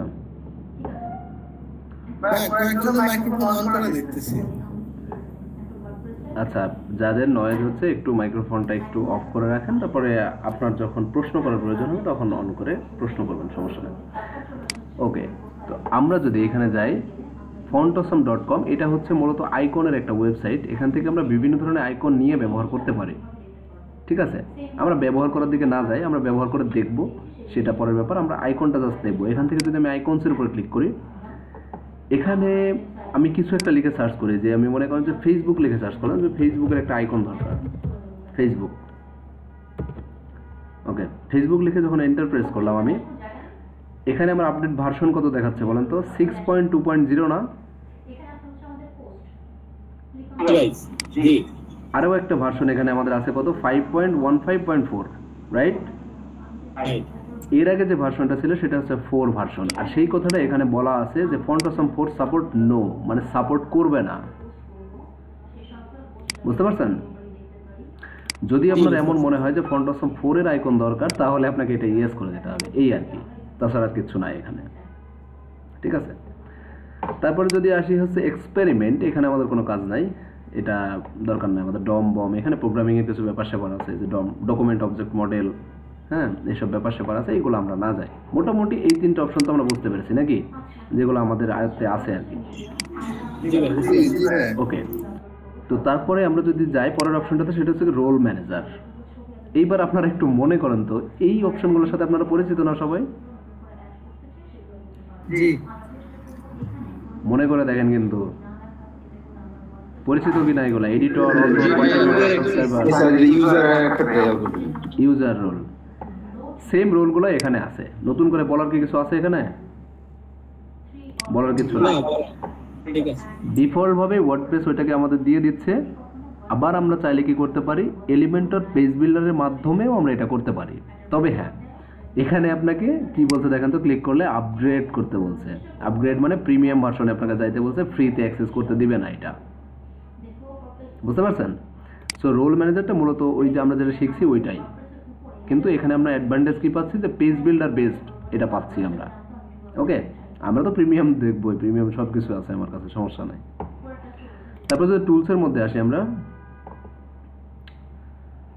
টুলসের মধ্যে আসলে এখানে আমরা অনেক কিছু টুলস রিলেটেড কিছু করতে পারি, যেমন এখানে যদি আমরা প্লেস ইউআরএল করি, যে প্লেস ইউআরএল এর মধ্যে আসলে আছেটা কি, সেটা হচ্ছে 1 মিনিট। ঠিক আছে। সো এখানে আমরা কি করতে পারি দেখেন, আমরা রিপ্লেস ইউআরএল এর মধ্যে যেটা করতে পারি সেটা হচ্ছে, এটা খুবই ইম্পর্টেন্ট একটা জিনিস কিন্তু, যেমন আপনার একটা ওয়েবসাইট আছে পুরনো, তাই না, অনেক আগের মনে করেন ডিজাইন করা, আপনি চাচ্ছেন যে ওই, যেমন আমরা প্রপার একটা এক্সাম্পল ব্যবহার করতে পারি, যেমন facebook.com, ফেসবুক যেমন মেটা কিছুদিন আগে চালু হলো না, তো ওইটাকে যদি মনে করেন যে ফেসবুকটাকে যদি মেটাতে রূপান্তর করতে চাইতো তাহলে কি করতো, তাহলে ওই ডোমেইনের নামটা আমাদের ট্রান্সফার করা লাগতো বা রিপ্লেস করা লাগতো, তাই না। তো সেই জন্য মূলত এই অপশনটা কাজ করে। মূলত এখানে বলছে কি ওল্ড ইউআরএল দিতে, মনে করেন আপনার আগে যে নামে ওয়েবসাইটটা ছিল সেই নামটা এখানে দিতে হবে, এবং কোন ইয়াতে নিতে চাচ্ছেন সেটা নতুন ডোমেইনের নামটা এখানে দিতে হবে, দিয়ে রিপ্লেস করা যাবে। তবে হ্যাঁ, এখানে কিছু কথা আছে, আপনি যে দুইটা ডোমেইন দিলেই যে আপনার রিপ্লেস হয়ে যাবে বিষয়টা এরকম না। কারণ কি, দুইটা ডোমেইনের মধ্যে ডেটাকেও ট্রান্সফার করা লাগবে, লাগবে কি লাগবে না? এমনি নাম ট্রান্সফার করলে তো শুধু হবে না। তবে হ্যাঁ, এরকম হতে পারে যে আপনার হোস্টিং সেম থাকবে, শুধুমাত্র নামটা আপনি চেঞ্জ করবেন, সেক্ষেত্রে হতে পারে। বাট আমাদের যেটা প্রয়োজন হয় সেটা রিয়েলিটি, যেটা ক্লায়েন্ট প্রথমে ডোমেইন হোস্টিং কি জিনিস সেটা জানেই না, তখন আমাদের করতে হয় কি জানেন, নিজেদের হোস্টিংয়ে তার ওয়েবসাইটটা রেডি করতে হয় বা ডিজাইন করতে হয়। তখন আমাদের করতে হয় কি, আমাদের হোস্টিং থেকে তার হোস্টিংয়ে মাইগ্রেশন করতে হয়। দ্যাট মিনস ব্যাকআপটা নিয়ে তার হোস্টিংয়ের মধ্যে প্লেস করে দিতে হয়। সো এরকম ক্লায়েন্ট প্রায় 90%, 80 থেকে 90% ক্লায়েন্ট এরকম, যে তারা আপনাকে বলবে যে তুমি আগে ডিজাইন করো, করার পরে দেখি আমি কেমন হয় না হয়, তারপরে আমার হোস্টিংয়ে তুমি ট্রান্সফার করে দিবা। তার মানে কি, নিজেদের একটা হোস্টিং দরকার আছে তো নাকি, সব সময় নিজেদের একটা হোস্টিং প্রয়োজন আছে নিজের কাজ করার জন্য হলেও। তো এই কাজটা এখান থেকে আমরা করতে পারি। এখান থেকে আমরা ভার্সন কন্ট্রোল করতে পারি। ভার্সন বলতে এখানে আমরা এলিমেন্টরের বিভিন্ন ভার্সন, এখন 3.7.8 আমরা ব্যবহার করছি। এই ভার্সন যখন যে ভার্সনটা লাগে আমরা নিতে পারবো, সমস্যা নাই, ঠিক আছে। এখানে কথা হচ্ছে মেইনটেনেন্স মোড, এটা খুবই ইম্পর্টেন্ট একটা জিনিস। সেটা হচ্ছে কি, সাপোজ আপনার খুবই পপুলার একটা ওয়েবসাইট আছে যেটা মানুষ ভিজিট করে, প্রতিদিন 2-3 হাজার মানুষ বা 5,000 মানুষ আসে আপনার ওয়েবসাইটে কিছু একটা ইনফরমেশন নিতে। হঠাৎ করে আপনি আপনার ওয়েবসাইটে কাজ করতেছেন বা ডেভেলপমেন্ট মোডে আছে, যে কিছু কাজ আপনি ওয়েবসাইটের ভিতরে করতেছেন, তো তখন যদি ভিজিটররা আসে তার কাঙ্ক্ষিত ইনফরমেশন নাও পেতে পারে, কারণ সেটা কি মোডে থাকবে, তখন মেইনটেনেন্স মোডে থাকবে, তাই না। তখন এখান থেকে আমরা যখন কোনো ওয়েবসাইটের কাজ শুরু করি, পুরনো কোনো ওয়েবসাইট যখন মেইনটেনেন্স করি, তখন আমরা করি কি, এখানে মেইনটেনেন্স মোডটা অন করে দিই। এই যে এখান থেকে মেইনটেনেন্স করে দিই আমরা, তখন ভিজিটররা যখনই আমাদের ইউআরএল এ হিট করে তখনই তারা একটা পেজ দেখতে পায়, যে পেজটা আমরা দেখাবো, আমি নিজে ডিজাইন করবো, এটা 404 পেজ বলা হয় বা এরর পেজ যেটা আমরা বলি আর কি। কিন্তু এখানে আমাদের সেটিংসটা অবশ্যই মেইনটেনেন্স করে দিতে হবে, কিন্তু যে এখন আমার ওয়েবসাইটটা মেইনটেনেন্স অবস্থায় আছে। বুঝতে পেরেছেন সবাই? ওকে, হ্যাঁ, ডিফল্ট না, এখানে হচ্ছে ডিজেবল থাকবে। এটা আমাদের সবসময় ডিজেবল থাকবে, কারণ আমাদের ওয়েবসাইট যখন রানিং তখন এটা ডিজেবল থাকবে। আপনি যখন ওয়েবসাইটের মেইনটেনেন্স কাজ শুরু করবেন তখনই শুধুমাত্র এটা মেইনটেনেন্স মোডে দিয়ে দেবেন, এবং আমরা একটা টেমপ্লেট ডিজাইন করে সেখানে দেখাইতে পারবো, ডিজাইনটা একটা দেখাইতে পারবো যে আমাদের ওয়েবসাইটটা এখন মেইনটেনেন্স মোডে আছে। বুঝতে পারছেন? ওই ডিজাইনে আমরা যাবো, টেনশনে কিচ্ছু নাই। আমরা প্রো ভার্সনে যখন যাবো না, এইসব ডিজাইন সব কিছু দেখবো আমরা, সমস্যা নাই। আমি জাস্ট সেটিংসগুলোর সাথে আপনাদের পরিচিত করা দিচ্ছি যে কোথায় কি আছে, এই জিনিসটা অবশ্যই জানা খুবই ইম্পর্টেন্ট। তো আমরা হচ্ছে ডিসেবল করে রাখছি, এখন আমরা মেইনটেনেন্স মোড দরকার না। তারপরে আছে কি, ইম্পোর্ট এক্সপোর্ট, এই যে আপনারা বিজনেস করেন, এক্সপোর্ট ইম্পোর্টের এইরকম একটা ব্যাপার। কিছু কিছু প্রোডাক্ট আছে যেগুলো আমরা এসভিজি ফাইলে সেভ করে রাখতে পারি, সেগুলো সরাসরি আমরা ইম্পোর্ট করে দিতে পারি, বা একটা টেমপ্লেটকে সরাসরি আমরা ইম্পোর্ট করে দিতে পারি। একটা সিঙ্গেল পেজ ওয়েবসাইটকে বোঝাচ্ছি আমি, টেমপ্লেট বোঝাতে আর কি। তো টেমপ্লেটকে আমরা সরাসরি কী করতে পারি, ইম্পোর্ট করে দিতে পারি এবং আমাদের ওয়েবসাইটে লাইব্রেরি থেকে ব্যবহার করতে পারি। ওটা দেখবো আমরা প্রিমিয়াম, আমাদের জন্য ডিজাইন অলরেডি করাই আছে, ওগুলো আমরা রিইউজ করতে পারবো, সমস্যা কিচ্ছু নাই। তো এই গেল টোটালি আমাদের টুলসের মধ্যে জিনিসপাতিগুলো। এইটা খুবই ইম্পর্টেন্ট, যখনই আপনি কোনো ওয়েবসাইট ডেভেলপ করা শুরু করবেন তখনই আপনাকে মেইনটেনেন্স মোডটা অন করে দিতে হবে। যদি সেই সাইটটা পপুলার হয়, নতুন যদি হয় তাহলে কোনো সমস্যা নাই, পুরনো যদি হয় তাহলে অবশ্যই তার ভিজিটর আছে নাকি। তো সেই জন্য আমাদের মেইনটেনেন্স মোডটা অন করে রাখতে হবে। তো এই হচ্ছে গেল ব্যাপার। তারপরে যদি আমরা যাই সিস্টেম ইনফোতে, যদি যাই সিস্টেম ইনফোতে গেলে আমরা কি ব্যবহার করছি না করছি আরও হাবিজাবি সব কিছু দেখাবে। অপারেটিং সিস্টেম আর উইন্ডোজ ব্যবহার করছি, সফটওয়্যার ব্যবহার করছি অ্যাপাচি, মানে যেটা আমাদের এখন রান করা আছে সার্ভার হিসাবে ব্যবহার করছি। এখানে আপনি ডিটেলস দেখতে পাবেন, আমাদের ডেটাবেসের ভার্সন এখানে দেখতে পাবেন 10.4.24, পিএইচপি ভার্সন দেখতে পাবেন। আমি আগেই বলছিলাম যে পিএইচপি দিয়েই হচ্ছে ওয়েবসাইট এই ওয়ার্ডপ্রেস তৈরি করা, ঠিক আছে। এটা হচ্ছে সার্ভার সাইড একটা ল্যাঙ্গুয়েজ, পিএইচপি ছাড়া ওয়ার্ডপ্রেস চলতে পারে না। তারপর আছে কি পিএইচপি মেমোরি লিমিট, এটা হচ্ছে 512 মেগাবাইট। এই মেমোরিটা আসলে কোন মেমোরি? আমরা যখন বড় বড় থিম নিয়ে কাজ করব, যেমন এক্স স্টোরি থিম নিয়ে যখন কাজ করব, উডমার্ট থিম নিয়ে যখন কাজ করব, তো এগুলো কিন্তু অনেক বড় বড় থিম, আর এই থিমের সাইজ কিন্তু অনেক বড় হয়, 100-150 MB 200 MB পর্যন্ত হতে পারে। তো তখন হয় কি, এখানে মেমোরি লিমিটটা অনেক সময় কমও থাকতে পারে, তবে 512 MB ডিফল্টভাবে থাকে। আপনি চাইলে কি করতে পারেন, এখানে লিমিটটাও বাড়াইতে পারবেন, সেটা কোডের মধ্যে যে চেঞ্জ করতে হয় আর কি, কনফিগারেশনে, ওটা আমরা দেখব। তারপরে হচ্ছে পিএইচপি ম্যাক্স ইনপুট, এটা আমরা কতটা আসলে ইনপুট দিতে পারবো পিএইচপির মধ্যে। তারপরে পোস্টের সাইজ কত হবে, এই যে পোস্টগুলো আমরা করলাম সেটা 40 MBর উপরে কিন্তু আর নিবে না, এখানে ডিফল্টভাবে 40 মেগাবাইট দেওয়া আছে।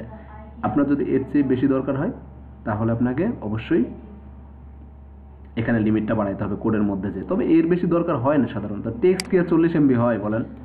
একটা নোটপ্যাডে যদি আপনি 50,000 লাইনও লেখেন তারপরে মনে হয় 5 MBর উপরে যাবে না, আমার মনে হয়।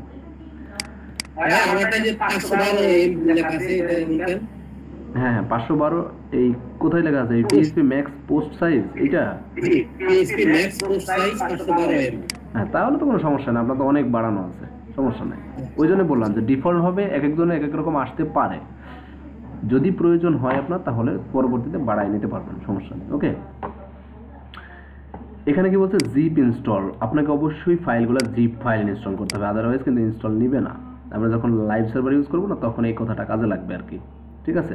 তারপর হচ্ছে রাইট পারমিশন, অল রাইট, আমরা এখানে লেখালেখি করতে পারবো, সমস্যা নাই। আর এখানে নিচে ওয়ার্ডপ্রেস এনভায়রনমেন্টের মধ্যে বলছে ওয়ার্ডপ্রেসের ভার্সন কত এখন চলছে, আমাদের ইউআরএল এর অ্যাড্রেসটা কি, তারপর হচ্ছে মাল্টি সাইট এখানে অ্যাড করা যাবে কি না, অবশ্যই যাবে না। আমি আগেও বলছি যে একটা ওয়ার্ডপ্রেস মানে একটা ওয়েবসাইট। এখানে আমরা কি সাবডোমেইনের মাধ্যমে, আমরা যখন লাইভ সার্ভার দেখব সাবডোমেইনের মাধ্যমে আমরা সাইট তৈরি করতে পারি একই হোস্টিংয়ের মধ্যে, বাট আমরা লোকাল হোস্টে মাল্টিপল সাইট অ্যাড করতে পারবো না। ওকে, তো সেম জিনিস এখানে দেওয়া আছে। আমরা যেগুলো করছি পারমালিঙ্ক, আমরা বিষয়টা বুঝি, ল্যাঙ্গুয়েজ ইংলিশ, ইউএসএর ইংলিশ সেট করা আছে, টাইম জোন 0, আর এই যে সেই ইমেল অ্যাড্রেসটা আমাদের, ঠিক আছে। এক কথা, এখানে আমাদের সাইটের টোটাল ইনফরমেশনটা এখানে দেখাবে। আমরা কি থিম ব্যবহার করছি, অ্যাস্ট্রা থিম, এই থিমের ভার্সন কত, এইটা। তারপর হচ্ছে ব্রেন স্ট্রম ফোর্স, এই হচ্ছে অথর, মানে এই কোম্পানিটা তৈরি করছে এই থিমটা। আমরা কোন রোলে আছি, অ্যাডমিনিস্ট্রেটর, ইংলিশ ল্যাঙ্গুয়েজ, কোন ব্রাউজারে আমরা এখন লগ ইন আছি, মজিলা টজিলা, এই যে হাবিজাবি সব ইনফরমেশন আমরা এখানে দেখতে পাবো। এইটা যদিও দেখানোর বিষয় না, কেন দেখাচ্ছে আমি জানেন? কারণ হচ্ছে সাইট অনেক সময় ম্যালওয়্যার থাকে বা হ্যাকিংয়ের শিকার হয়, এটা তো আপনারা জানেনই নাকি। তো এই হ্যাকটা আসলে কিভাবে হয়? একটা হয় এইভাবে যে ইউজার রোলের মধ্যে যে নতুন একটা ইউজার ক্রিয়েট করে ফেলে, দেন সে সব কিছু ইউজ করে অ্যাডমিনিস্ট্রেটর হিসাবে। তো আমরা যেটা করতে পারি, এইখানে অ্যাক্টিভিটিসও কিন্তু চেক করতে পারি যে আমাদের ওয়েবসাইটটা কোথায় থেকে আসলে কন্ট্রোল হচ্ছে, এখান থেকে খুব সহজে দেখতে পারি। আরও দেখার বিভিন্ন টুলস আছে, তবে খুবই বেসিক পর্যায়ে এটা আমরা অ্যাক্টিভিটিস দেখতে পারি যে এখান থেকে আমাদের অন্য কেউ আমাদের সাইটটা অ্যাক্সেস করতেছে কিনা, এই বিষয়টা আমরা দেখতে পারি। ওকে, তারপর হচ্ছে কোন কোন প্লাগইন আমাদের ইনস্টল করা আছে এবং সেগুলোর ভার্সন কত, সব কিছু এখানে লেখা আছে, ঠিক আছে। এখানে আরও ইনফরমেশন দেওয়া আছে, এগুলো আপনারা নিজ দায়িত্বে একটু পড়ে নেবেন, সব কিছু বুঝতে পারবেন যে এখানে কি আছে আসলে। আর এখানে শর্টকাটে দেওয়া আছে, এখানে এই যে সার্ভারের যেসব ইনফরমেশনগুলো সেগুলো আমাদের দেওয়া আছে, সার্ভার রিলেটেড কাজকর্মগুলো, এগুলো আমাদের যদিও দরকার হয় না। আপনি চাইলে এই ইনফরমেশনগুলোকে ডাউনলোড করেও রাখতে পারবেন, ঠিক আছে, যে আপনার ওয়েবসাইটে কত আছে, আর দেখা যাচ্ছে 1 বছর পরে আপনি আপডেট করলে কতটা আপডেট হলো, এই বিষয়টা আপনি করে রাখলেন। তো এই গেল আমাদের খুবই বেসিক সেটিং এলিমেন্ট। সবাইকে বুঝতে পেরেছি আমরা? ভাই বুঝতে পারছি। ওকে, তো গেটিং স্টার্টে যদি আমরা যাই, আমরা খুবই দ্রুত এটা শেষ করে ফেলবো এখন থেকে, এখন আমাদের আর বেশি সময় লাগবে না। গেটিং স্টার্টে গেলে এখানে আমরা দেখতে পাবো যে কিভাবে আপনাকে দেখাবে, ভিডিওটা প্লে করলে আপনাকে বলবে যে কিভাবে এলিমেন্টর দিয়ে কাজ করতে হয়। এখানে এলিমেন্টরে একটা ইন্ট্রো দেবে কি ধরনের ওয়েবসাইট বানাতে হয়, যদিও আমি আছি এটা করার জন্য, সেটা আমাদের দরকার নাই, আমাদের স্টার্টিং আমরা পারবো আমরা, তাই না? তারপরে যে ফিচারগুলো আছে এগুলো মূলত প্রিমিয়াম ভার্সনের জন্য। যদি আমরা গেট হেল্পে কিছু নাই এখানে, যদিও আমরা জিপিএল ভার্সন ইউজ করছি, সেই জন্য দেখেন এইখান থেকে শুরু করে সাবমিশন থেকে সব কিছু কি আপগ্রেড করতে বলছে, তার মানে টাকা দিয়ে কিনতে বলছে নাকি। তো সেজন্য আমরা এই ফিচারগুলো আপাতত ইউজ করতে পারবো না, কারণ আমরা ফ্রি ভার্সনে আছি। এই হচ্ছে ব্যাপার। এখন কথা হচ্ছে আমরা এলিমেন্টর অপশনগুলো তো দেখলাম, এখন যদি আমরা টেমপ্লেটে যাই, টেমপ্লেট থেকে যদি আমরা সেভ টেমপ্লেটে যাই, টেমপ্লেট বলতে আমরা কি বুঝি, যে কোনো একটা পেজকে যদি আমরা সেভ করে রাখতে চাই, যেমন কিছু কিছু সেকশন আছে আমাদের, আপনারা যখন ফুল ওয়েবসাইটে যে আগামী ক্লাস থেকে হয়তো বা বানাবেন বা আজকে থেকে বানাইতে পারবেন, সমস্যা নেই, কিছু কিছু জায়গা আছে যেগুলাতে আমাদের একই রকম সেকশন বারবার ব্যবহার করা লাগে। যেমন আপনার এমন একটা সেকশন আছে যে সেকশনটা আপনি 5টা পেজের মধ্যে ব্যবহার করতে চান, তো সেক্ষেত্রে কি করবেন? 5বার কি ডিজাইন করবেন একই ডিজাইন? হ্যাঁ হ্যাঁ, কপি না, এই জায়গায় আমরা সেভ করে রাখবো টেমপ্লেট হিসাবে। ঠিক আছে, এটা আমরা সেভ করে রাখবো টেমপ্লেট হিসাবে। তো আমাদের যেহেতু এখন কোনো সেভ টেমপ্লেট নাই, সেজন্য এখানে নো টেমপ্লেট ফাউন্ড দেখাচ্ছে, বাট আমাদের এখানে যতগুলো আপনি টেমপ্লেট রাখবেন সব এখানে আমাদের দেখাবে। ঠিক আছে, তো ওইগুলোকে আমরা বারবার কল করে রিইউজ করতে পারবো, একই কাজ আমাদের বারবার করার প্রয়োজন নাই। তারপর যদি আমরা পেজে যাই, পেজের মধ্যে এখান থেকে আমরা অ্যাড নিউ পেজ, মানে এখান থেকে আপনি সরাসরি ক্রিয়েট করতে পারবেন। দেন হচ্ছে আমরা যদি সেকশনে যাই, সেকশন বলতে প্রত্যেকটা ওয়েবসাইটে যেমন উপরে যেটা থাকে ওইটাকে আমরা বলি হেডার সেকশন, তারপরে কি থাকে একটা স্লাইডার থাকে, তারপরে কি থাকে একটা ক্যারোসেল থাকে, মানে নড়াচড়া করে যেসব ইমেজগুলো আর কি, তারপরে একটা গ্যালারি থাকে, কল টু অ্যাকশন থাকে, এরকম অনেক ধরনের সেকশন থাকে, ফুটার থাকে, তো এইরকম অনেক ধরনের সেকশন থাকে, এইগুলোকে মূলত আমরা সেকশন বলি। আপনি চাইলে এখান থেকে নিউ সেকশন অ্যাডও করতে পারবেন। তারপরে পেজের মধ্যে আমরা যদি আবারও যাই, এটা প্রিমিয়াম ছাড়া ফুললি অ্যাক্সেস দেয় না সাধারণত, তো আমরা জাস্ট এখান থেকে পরিচিত হয়নি, তারপরে আমরা কাজ দেখব। তারপর যদি আমরা থিম বিল্ডারে যাই, এইটাই হচ্ছে আসল জায়গা। এলিমেন্টর এর জন্য মূলত বিখ্যাত, এই থিম বিল্ডারের জন্য, বুঝতে পারছেন? এলিমেন্টর যে এত জনপ্রিয় কারণ হচ্ছে এর থিম বিল্ডার অপশন আছে। থিম বিল্ডারের মধ্যে আমরা সব কিছু কাস্টমলি ডিজাইন করতে পারবো, কারণ এটা হচ্ছে fully customise every part of your site. বুঝতেই পারছেন, একটা সাইটের যত কিছু প্রয়োজন হয় সব কিছু আপনি কাস্টম ডিজাইন করতে পারবেন, হেডার ডিজাইন করতে পারবেন নিজের ইচ্ছা মতো, ক্লায়েন্টের রিকোয়ারমেন্ট অনুযায়ী, ক্লায়েন্ট যেমন হেডার চাই তেমন আপনি বানিয়ে দিতে পারবেন এখান থেকে। ফুটার সে যেমন চাই, সিঙ্গেল পেজ যেমন চাই, সিঙ্গেল পোস্ট, পেজ আর পোস্টের ভিতরে ওই যে ডিফারেন্সটা বললাম মনে আছে তো?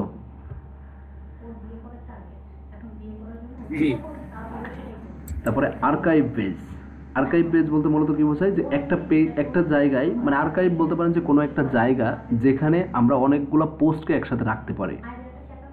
যেমন লাইব্রেরিতে আমরা কি করতে পারি, একটা আলমারিতে বিভিন্ন ধরনের বই রাখতে পারি, আর্কাইভ জিনিসটাও ঠিক সেই রকমই। সার্চ রেজাল্ট পেজ, আপনি আলাদাভাবে সার্চ রেজাল্ট পেজও ক্লায়েন্টের জন্য কাস্টমভাবে বানিয়ে দিতে পারবেন, যে সার্চ পেজটা আসলে কেমন দেখতে হবে এটাও বলে দিতে পারবেন। তারপরে প্রোডাক্ট পেজ, ই কমার্স সাইটে এই যে দেখেন তো, আমরা প্রিভিউটা দেখে কিছু বুঝতে পারছেন আপনারা? ই কমার্সের এই যে প্রোডাক্টের প্রিভিউটা দেখে কিছু বুঝতে পারছেন? ব্লার হয়ে আছে, কারণ হচ্ছে এটা দেখেন এই যে আপগ্রেড করতে বলছে, মানে প্রিমিয়ামে ছাড়া এই ফিচারগুলো আমরা পাবো না। আসল জিনিসই ভাই লক করা আছে, হ্যাঁ, সেই জন্য টাকা দিয়ে মূলত কিনতে হয়, বুঝতে পারছেন? জি। তো এই যে ব্যাপারটা, এখানে আমরা প্রোডাক্ট পেজও ডিজাইন করতে পারবো। যেমন দারাজে যাওয়ার পরে আপনি যখন একটা প্রোডাক্টের উপর ক্লিক করেন, তখন কি যে উপরে একটা প্রোডাক্ট টাইটেল, দাম, তারপরে বাই নাও বাটন, এইসব হাবিজাবি এইসব জিনিসগুলো আমরা কাস্টম ভাবে ডিজাইন করতে পারবো নিজের ইচ্ছা মতো। তারপর আছে প্রোডাক্ট আর্কাইভ। এখানে আর্কাইভ কিন্তু দুই রকম আছে, এটা হচ্ছে প্রোডাক্টের আর্কাইভ পেজ। আমরা একটু এক্সাম্পল হিসেবে বাস্তব কিছু ব্যবহার করি, একেবারে থিওরি হয়ে যাচ্ছে। যে daraz.com এ যদি আমরা যাই, যাওয়ার পরে আমরা কিছু একটা ক্যাটাগরিতে যাই, যেমন আমরা এখানে ছেলেদের সংখ্যা যেহেতু বেশি, আমরা মেন্স ক্লদিংয়ে যাই। ক্লদিংয়ে যাওয়ার পর আমরা টি শার্টের মধ্যে গেলাম। ওকে, টি শার্টের মধ্যে আসার পরে এই যে ক্যাটাগরির পেজটা আমাকে দেখাচ্ছে, এক একটা প্রোডাক্ট আলাদা আলাদা না, প্রত্যেকটা প্রোডাক্ট, এটাকে মূলত বলা হয় হচ্ছে প্রোডাক্ট আর্কাইভ। আর বাম পাশে যে সাইড বারে আমাকে দেখাচ্ছে হিউজ পরিমাণে ইনফরমেশন, এইগুলা ক্যাটাগরি হোক, ব্র্যান্ড হোক, আর যেটাই হোক না কেন, সাইজ হোক আর যেটাই হোক, এটা হচ্ছে এক্সট্রা ইনফরমেশন প্রত্যেকটা প্রোডাক্টের জন্য। বা মেন্স টি শার্টের ক্যাটাগরির জন্য এইগুলো, এই দেখেন এখানে লেখা আছে আমার এই ব্র্যান্ডগুলো আছে। আমরা যদিও ই কমার্স নিয়ে কথাবার্তা বলছি না এখন, শুধুমাত্র বোঝাচ্ছি যে প্রোডাক্ট আর্কাইভটা কেমন হয়। যে আর্কাইভ মানে যে বললাম যে একটা লাইব্রেরি, একটা ইয়ের মধ্যে, বুক শেলফের মধ্যে যেমন অনেক ধরনের বই থাকে, তো সেম প্রোডাক্ট আর্কাইভের মধ্যে এই পেজের মধ্যে অনেক ধরনের প্রোডাক্ট থাকবে, মানে টি শার্ট ক্যাটাগরিরই অনেক ধরনের টি শার্ট থাকবে, এই আর কি। বুঝতে পেরেছেন আশা করি? ওকে, তারপরে যদি আসি আমরা এই যে সেই জিনিসটা একটু আগে দেখলাম 404 পেজ, এটাই হচ্ছে পেজ নট ফাউন্ড। কোন একটা সাইটে যখন প্রবলেম হয় তখন কি আমাদের কি বলে, পেজ নট ফাউন্ড, এটা লেখা দেয় না? হ্যাঁ, এই লেখাটা চলে আসে। এটা কোথায় থেকে আসে? এই যে এখান থেকে আসে। ওই যে মেইনটেনেন্স থেকে ওখানে আপনাকে দেখাই দেওয়া লাগবে যে মেইনটেনেন্স মোডে এখন আছে, এবং এখানে একটা পেজ ডিজাইন করব আমরা, যে পেজটাকে আমরা দেখাই দেব যে যখনই আমার ওয়েবসাইটে কেউ ভিজিট করতে আসবে, যেহেতু আমার এখন মেইনটেনেন্স মোডে আছে, তো তাকে এই ইমেজটা তুমি দেখাই দিবা। তো সবাইকে আমরা বুঝতে পেরেছি? হ্যাঁ, বুঝতে পারছি না, এটা কিনে নিতে হবে। কিনে নিতে হবে না, এটা পারচেজ করতে হবে, আপডেট করতে বলছে যে। হ্যাঁ ভাই, এই থিম বিল্ডারের সব অপশনই সবই আপডেট করা লাগবে, তা না হলে আপনাকে একটাও ব্যবহার করতে দিবে না। ভাই এখানে 404 এটা কি एग्जांपल হিসেবে দিয়েছে নাকি? হ্যাঁ হ্যাঁ, एग्जांपल হিসেবে দিয়েছে। এটা আপনাকে দেখাই দিয়েছে যে পেজ ওয়াজ নট ফাউন্ড, মানে পেজ খুঁজে পাওয়া যায়নি, এরকম কিছু একটা লেখা দিবে। তো আপনি চাইলে এটা কাস্টম ভাবে বলেও দিতে পারেন, যে ফোর্স করে বলতে পারেন যে তোমাকে পেজ দেখাবো না আমি, এইভাবে আপনি ডিজাইন করে দিতে পারেন, সমস্যা নাই, আমরা সব কিছুতে লিখতে পারবো। তো থিওরি বিষয়টা হচ্ছে এটাই, আমরা প্রিমিয়ামের মধ্যে গেলে অনেক কিছু আমরা পাবো। ঠিক আছে, তো আমরা ব্যাকে চলে যাচ্ছি। ল্যান্ডিং পেজ, ল্যান্ডিং পেজ বলতে আমরা কি বুঝি মূলত? ল্যান্ডিং পেজ বলতে কে কি বুঝেন বলেন? এক পেজে সবকিছু থাকবে ভাইয়া। এক্স্যাক্টলি, এইগুলো ল্যান্ডিং পেজ আমরা এই কারণে ব্যবহার করি যেন একটা পেজের মধ্যে স্পেসিফিক একটা প্রোডাক্ট বা একটা টপিককে নিয়ে কথাবার্তা বলতে পারি, সেটা হচ্ছে ল্যান্ডিং পেজ। একটা পেজের মধ্যে শুধুমাত্র স্পেসিফিক একটা প্রোডাক্ট নিয়ে কথাবার্তা হবে, অন্য কোনো কথাবার্তা হবে না। আমরা যখন প্রমোশন করি, মানে মার্কেটার যারা আর কি, প্রমোশন টাইপের কাজ যখন আমরা করি, তখন আমরা মূলত ল্যান্ডিং পেজ ব্যবহার করি। সাপোজ একটা হট গ্যাজেট আছে বা হট প্রোডাক্ট আছে যেটা খুবই ভালো সেল গেছে, সেই প্রোডাক্ট আপনি চাচ্ছেন নতুন করে আবার মার্কেটিং করতে, স্পেসিফিক একটা প্রোডাক্টের উপরে মার্কেটিং করার জন্য মূলত হচ্ছে ল্যান্ডিং পেজটা ডিজাইন করা হয়। বুঝতে পারছেন? এক কথায় বলতে গেলে বলা যায় যে কি, ল্যান্ডিং পেজ হচ্ছে একটা সিঙ্গেল পেজ ওয়েবসাইট, এই আর কি। তারপর যদি আসে কিট লাইব্রেরি, কিট লাইব্রেরিতে কি আছে দেখি। আমাদের এখন আপাতত কোনো ইয়া নাই। এখানে দেখেন কিট লাইব্রেরির মধ্যে আমি যে বলছিলাম, মনে আছে তো, আমাদের কিছু প্রি ডিজাইন দিয়ে দেয় পেজ বিল্ডার, দেখছেন? আমাদের ডিজাইন কিন্তু দিয়ে দিচ্ছে অনেকগুলো ডিজাইন, কিন্তু এর মাথার উপরে কি লেখা? সব প্রো, সব কিনতে হবে। আমরা কিনেই ব্যবহার করব, সমস্যা নাই। এখানে আপনি ডিজাইনগুলো দেখতে পাবেন। আসলে এখানে ক্লিক করলে আপনি ডেমো দেখতে পাবেন যে আসলে ডিজাইনটা কেমন। আর সবচেয়ে মজার ব্যাপার হচ্ছে এটা হচ্ছে ফুললি রেসপন্সিভ। এই যে এরকম আপনি একটা ডিজাইন পাবেন, এই যে ডিজাইনটা এমন পাবেন। দেন হচ্ছে আমরা চাইলে এখান থেকে রেসপন্সিভটা চেক করে নিতে পারি। যে এখন আছি আমরা ডেস্কটপে, এখন যদি আমরা মোবাইলের উপর ক্লিক করি, মোবাইলে দেখতে কেমন হবে এটাও আপনি দেখে নিতে পারবেন। সরি, এটা ছিল ট্যাবলেট, এই যে এখন যেটাতে আছে এটা হচ্ছে মোবাইল। মোবাইলে হচ্ছে এমন দেখাবে। হ্যাঁ হ্যাঁ, ফ্রি পেয়ে যাবেন, সমস্যা নাই। আমরা প্রিমিয়াম ভার্সন ইউজ করলে এগুলো ফ্রিতেই দিবে, আমাদের দিবে আর কি, সমস্যা নাই।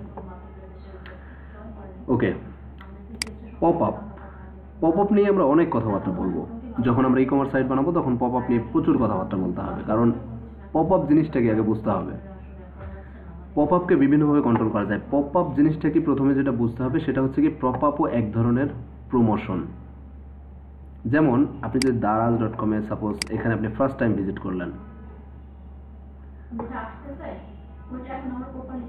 ফার্স্ট টাইম ভিজিট করার পরে কিছু কিছু সময় আমাদের কি করে বলেন তো, জি ভাই একটা অ্যাড শুরু করে কিছু একটা অ্যাডভার্টাইজ আমাদের সামনে দেখায় যে তুমি যদি 200 টাকা শপিং করো তাহলে তোমাকে ডেলিভারি চার্জ ফ্রি, অথবা একটা ফোন কিনলে একটা হেডফোন ফ্রি।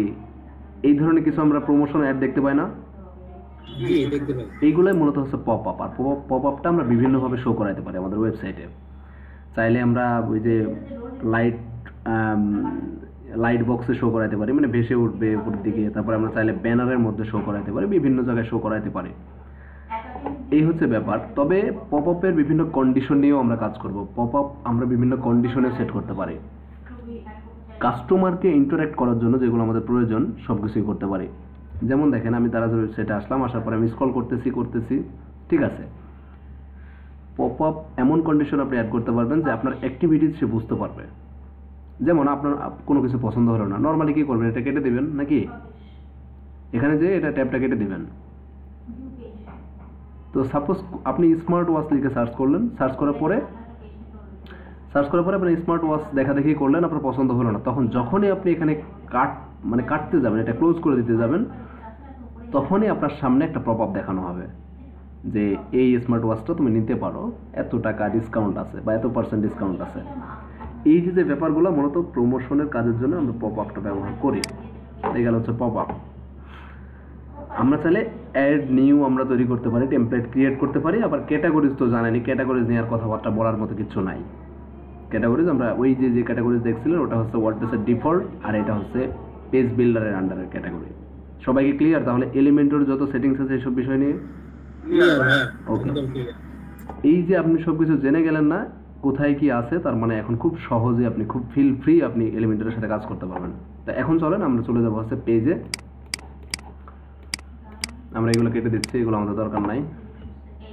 তো পেজ থেকে আমি এখানে নাম দিলাম হচ্ছে টেস্ট পেজ, এবং কিছু একটা নাম দিলাম। দেন হচ্ছে আমরা সেটিংটা একটু ঠিক করে নেবো। জাস্ট সাইড বার আমাদের নো সাইড বার, অ্যান্ড হচ্ছে ফুল with content R disable title. বাস, কাজ শেষ, আমাদের সেটিং শেষ। জাস্ট পাবলিশ করে দেবো।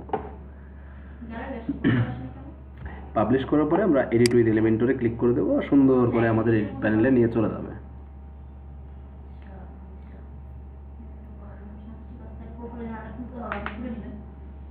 এখন যে জিনিসটা আমি দেখাবো এটা কিন্তু খুব মনোযোগ সহকারে দেখতে হবে। এটা হচ্ছে কোর জিনিস একটা ওয়েবসাইটের। একটা ওয়েবসাইট বানানোর জন্য কোর জিনিস। প্রথমে আমি আপনাদের এখানে না কাজ করে আমি এটা মিনিমাইজ করে দিচ্ছি। দেওয়ার পরে আগে থিওরিটাকে বুঝে আসি যে ওয়েবসাইটটা আসলে কিভাবে আমরা প্ল্যানটা করি। আপনি প্ল্যান যত সহজে করতে পারবেন ওয়েবসাইট বানানো তত সহজ আপনার কাছে, ঠিক আছে। আমি পেইন্ট এই সফটওয়্যারটা ওপেন করে নিচ্ছি। আমরা ধরে নিলাম এটা একটা ওয়েবসাইট। ধরে নিতে তো কারোর কোনো সমস্যা নাই নাকি? আমরা ধরে নিলাম এটা একটা ওয়েবসাইট। তো ওয়েবসাইটের মূলত স্ট্রাকচারটা হয় কেমন? আমাদেরকে স্ট্রাকচার না বুঝলে কি আমরা ডিজাইন করতে পারবো? আমাদের স্ট্রাকচারটা বুঝতে হবে যে ওয়েবসাইটের স্ট্রাকচারটা কিভাবে তৈরি হয় এবং কিভাবে আমার মাথার ভিতরে এইগুলোকে আমি সেট করব যে এখানে এইভাবে করতে হবে, এখানে এইভাবে করতে হবে, এরকম আমি কিভাবে সেট করব। তো আমরা বেসিক একটা স্ট্রাকচার তৈরি করি। যে মনে করেন এইটা উপরে যেটা থাকবে এটা হচ্ছে আমাদের হেডার ওয়েবসাইটের, ঠিক আছে। দেন আমাদের একটা থাকবে, এখানে যেটা থাকবে এটা হচ্ছে একটা স্লাইডার।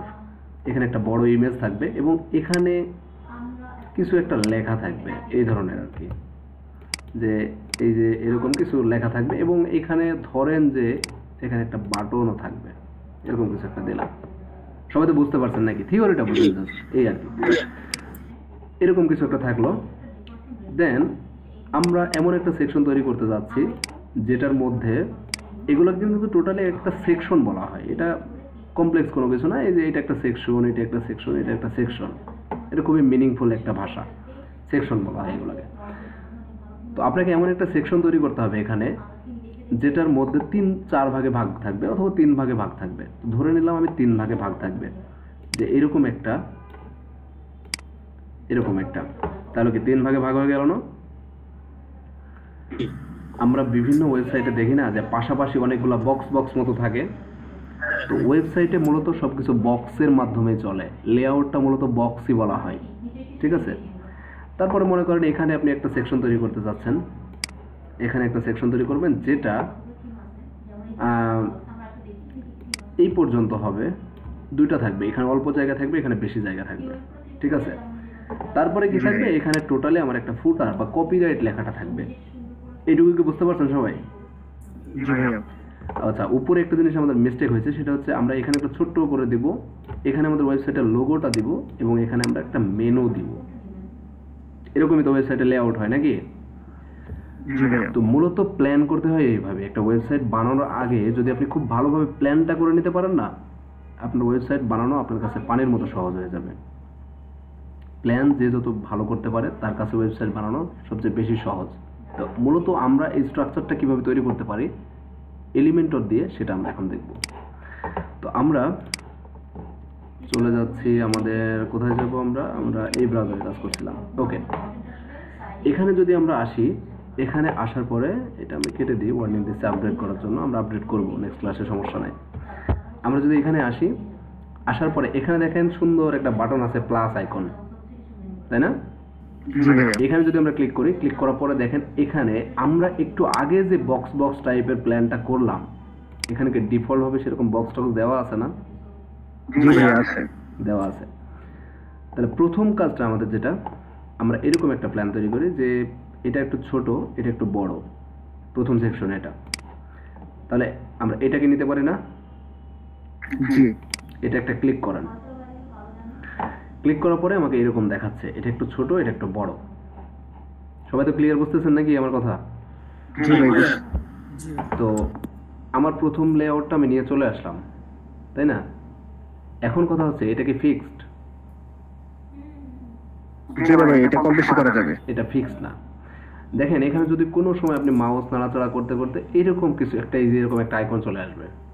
এটা খুবই ইজিয়েস্ট ওয়ে আমি বলতেছি আর কি, যদিও এটা আমরা ব্যবহার করব না। এটা দেখেন এখানে যদি আপনি ক্লিক করে একটু টানাটানি করেন, দেখেন কি হয়,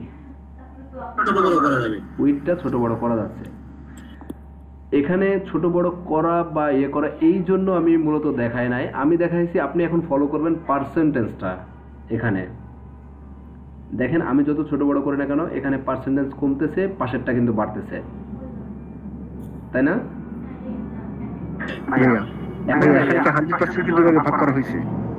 এক্স্যাক্টলি, হ্যাঁ, 100%কে 2 ভাগে ভাগ করা আছে। এখন যদি আমি মনে করেন এখানে যদি আমি 50 রেখে দিই, তাহলে কি টোটালি কি 50-50 হয়ে যাচ্ছে না? তার মানে এখানে আমরা একটা সিম্পল কনসেপ্ট নিতে পারি, সেটা হচ্ছে কি আমাদের ভিউ পোর্ট যেটা আমরা বলছি, মানে আমাদের এই যে ডিসপ্লে সাইজ, আপনি যে ডিসপ্লেতে কাজ করেন না কেন, আমি যেমন এখন ল্যাপটপ ব্যবহার করছি, আপনি ডেস্কটপ ব্যবহার করতে পারেন বা বড় ডিসপ্লে ব্যবহার করতে পারেন। তবে হ্যাঁ, ভিউ পোর্ট 100%, আপনার পিসিতে ভিউ পোর্ট 100%, আমার পিসি ছোট, তাও আমার পিসিতে ভিউ পোর্ট 100%। কথাটা কি কনফিউজিং লাগলো নাকি? আপনার ডিসপ্লে যত বড় সেটাই হচ্ছে 100%, সোজা কথা। আপনার 1200 পিক্সেলের ডিসপ্লে হতে পারে, আপনার 2000 পিক্সেলের ডিসপ্লে হতে পারে, ডাজন্ট ম্যাটার, তবে আপনার ডিসপ্লেটাই হচ্ছে 100%। এই কনসেপ্টটা শুধু মাথায় রাখবেন। এখন মূলত আমরা যেটা করি সেটাকে আপনি যতটাই ভাগ করেন না কেন, এই কলামগুলোকে, এগুলোকে বলা হয় হচ্ছে কলাম, একটা কলাম, আর টোটাল এই জিনিসটাকে বলা হয় হচ্ছে রো, একটা রো এবং 2টা কলাম দেওয়া আছে। আপনি যতটাতেই ভাগ করেন না কেন, এখানে অবশ্যই আপনাকে পার্সেন্টেজ কিন্তু হিসাব রাখতে হবে। কিভাবে? আপনার এমন সময় দরকার হতে পারে, এটা হচ্ছে 33.33%। এটা যদিও আপনার কষ্ট হবে, তবে এইভাবে আপনাকে ধরে ধরে চোখ একবারে ওর সাথে লাগায় আপনাকে হিসাবটা করতে হচ্ছে নাকি, এটা করতে হচ্ছে। হ্যাঁ হ্যাঁ আছে, আমরা সবকিছু দেখছি আস্তে আস্তে। তো এরকম কিন্তু একটা কষ্টসাধ্য ব্যাপার যে উইডটাকে দেখা আর কি। তো এইখানে যদি আমরা ক্লিক করি, এইখানে যদি মাউস নিয়ে আসি, দেখেন এখানে মাউস নেওয়ার পরে আমাকে হোভার করলে লেখাটা দিচ্ছে কি এডিট কলাম। তার মানে এই কলামটাকে আমি এখান থেকে কি করতে পারবো, এডিট করতে পারবো। আবার এখানে যদি আসেন, এখানেও একটা কলাম এডিট করতে বলছে। তো আমরা যদি প্রথমে এটাতে যাই, যাওয়ার পরে দেখেন এখানে যখন আমি ক্লিক করলাম, আমি বলছি এই তিনটা অপশন কিন্তু কখনো চেঞ্জ হবে না। সবার মনে আছে তো? লেআউট, স্টাইল এবং অ্যাডভান্স, এই তিনটা জিনিস কখনো চেঞ্জ হবে না। এইগুলো হচ্ছে প্রপার্টি আর এইগুলো হচ্ছে ভ্যালু। ভ্যালু সবসময় চেঞ্জ হতে পারে, বাট প্রপার্টি কখনো চেঞ্জ হয় না। ঠিক আছে? যেমন মনে করেন যে আপনার মিরপুরে একটা 10 তলা বিল্ডিং আছে, আপনি চাইলে কি বিল্ডিংটাকে উঠাই নিয়ে মোহাম্মদপুরে যাইতে পারবেন? পারবেন না। কিন্তু আপনি যদি চান যে ওই বিল্ডিং এর যে রুমগুলো আছে, রুমের মধ্যে বিভিন্নভাবে আমরা ডেকোরেট করতে পারি না? এই ডেকোরেট করার জন্য যেসব জিনিসগুলো আমাদের প্রয়োজন হয় সেগুলোই মূলত হচ্ছে আমাদেরকে ভ্যালু। আর প্রপার্টি কোনটা? প্রপার্টি হচ্ছে আমাদের এই বিল্ডিংটা। তার মানে আমরা বুঝতে পারছি কি প্রপার্টি আমরা চেঞ্জ করতে পারি। সাপোজ এক জায়গায় সোফা আছে, সোফাটা আমরা এখানে রাখবো না, আমরা বাইরে দিয়ে দেবো, ডাইনিং এ দিয়ে দেবো। সোফাটা হচ্ছে ভ্যালু। তো সেম জিনিসটা হচ্ছে এখানে, এইগুলো হচ্ছে প্রপার্টি এবং এইগুলো হচ্ছে ভ্যালু। এগুলো সবসময় চেঞ্জেবল, কিন্তু এইগুলো, এই লেখাগুলো কখনো চেঞ্জ হবে না। তো প্রথমে যদি আমরা এই কলাম সেটিংসে আসি, তাহলে এখানে আমাদের বলছি কলাম উইড। এখানে আপনি এই যে এরকম মাউস নিয়ে গেলে রাইট এবং লেফটে দুইটা অ্যারো দেখাবে, এখান থেকে আপনি কি কমা বাড়া করাইতে পারবেন ড্র্যাগ অ্যান্ড ড্রপ করে। তবে এটা হচ্ছে অথেন্টিক ওয়ে না। এখানে আপনি লিখে দেবেন যে আপনার সাপোজ 33% আপনার দরকার, এখানে একটা ক্লিক করে এন্টার দিয়ে দেবেন, 33% নিয়ে নেবেন। যখনই আপনি একে 33% দিবেন, তার মানে এ বাকি থাকে কত?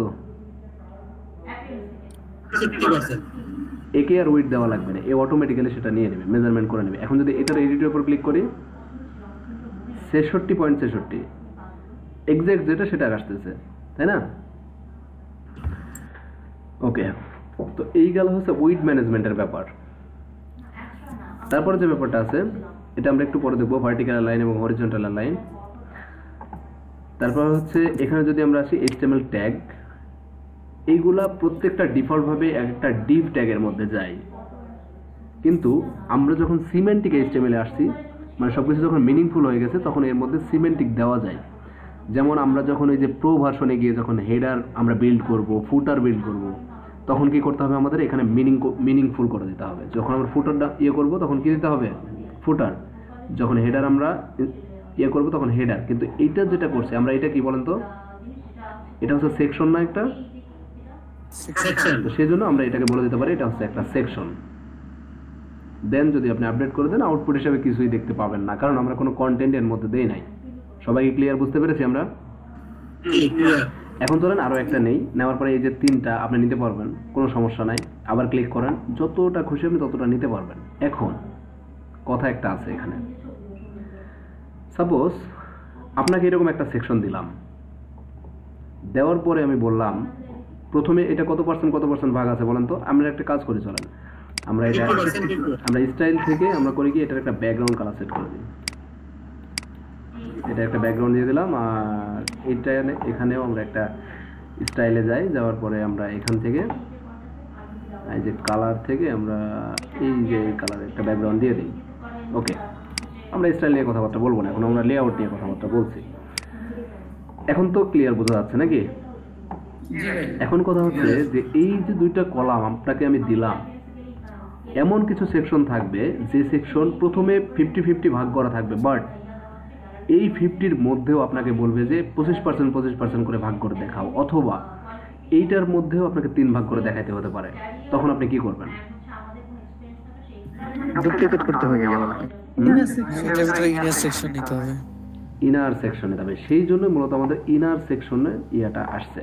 ওকে, তো আমরা যদি এখানে উইজেটে আবার এলিমেন্টে যাই, এই যে ইনার সেকশন নামে যে জিনিসটা আছে, ইনার সেকশনটাকে আমরা এর মধ্যে টেনে ধরে এনে ছেড়ে দেব। এখন কি দুইটা ভাগে ভাগ হয়ে গেছে না? এখন আমি চাইলে এটাকে 3টাও করতে পারি। আপনি রাইট বাটন ক্লিক করেন, করার পরে এখানে দেখেন ওই যে মনে আছে কপি করছিলাম, পেস্ট স্টাইল করছিলাম, মনে আছে তো সবার না? এখানে আপনি কি করতে পারি? ডুপ্লিকেট করে দিতে পারি। ডুপ্লিকেট করলে কি হলো? 3টা হয়ে গেল। আবার যদি আপনার একটা প্রয়োজন হয়, ডুপ্লিকেট 4টা। তাহলে দেখেন এখানে ছোট ছোট আমরা 4টা নিয়ে ফেললাম, বাট এটা কিন্তু ঠিকই 50% রয়ে গেছে, তাই না? তো আমরা এখন বুঝতে পারলাম যে কমপ্লেক্স লেআউটটা কিভাবে ম্যানেজ করতে হবে। ইনার সেকশন দিয়ে আমরা ম্যানেজ করব। তবে এখানে একটা কথা আছে, এখানে যদি আমি ইনার সেকশন একটা টেনে ধরে এখানে ফাঁকা জায়গা ছেড়ে দিলাম, নরমালি এটা চলে আসছে। এখন যদি আপনাকে আমি বলি যে এটার মধ্যে করতে, তাহলে কি করে করবেন? তাহলে ইনার সেকশন আমরা নিয়ে আসতে পারি নাকি?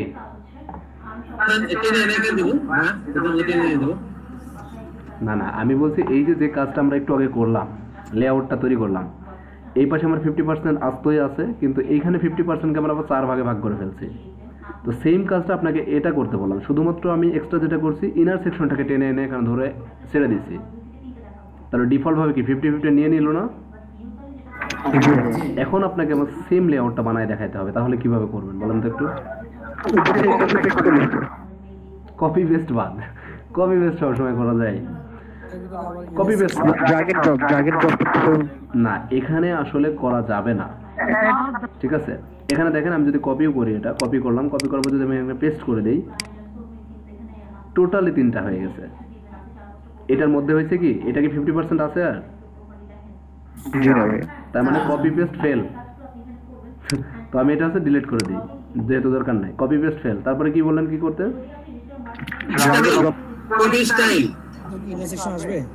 না, কপি স্টাইল করলে তো শুধুমাত্র এই স্টাইলটা চলে আসবে, আমরা ওইটা করতে যাচ্ছি না। এখন আমরা এখানে একটা প্রবলেম দেবো। এই প্রবলেমটা নতুন অবস্থায় অনেকে চুল ছেঁড়া ফেলায়। হ্যাঁ, ইনার সেকশনে সঠিক একটা ব্যবহার বুঝতে হবে আমাদের। ইনার সেকশন আমরা তখনই ব্যবহার করব যখন আমরা এখান থেকে কোনো একটা সেকশনকে ডিক্লেয়ার করব আগে।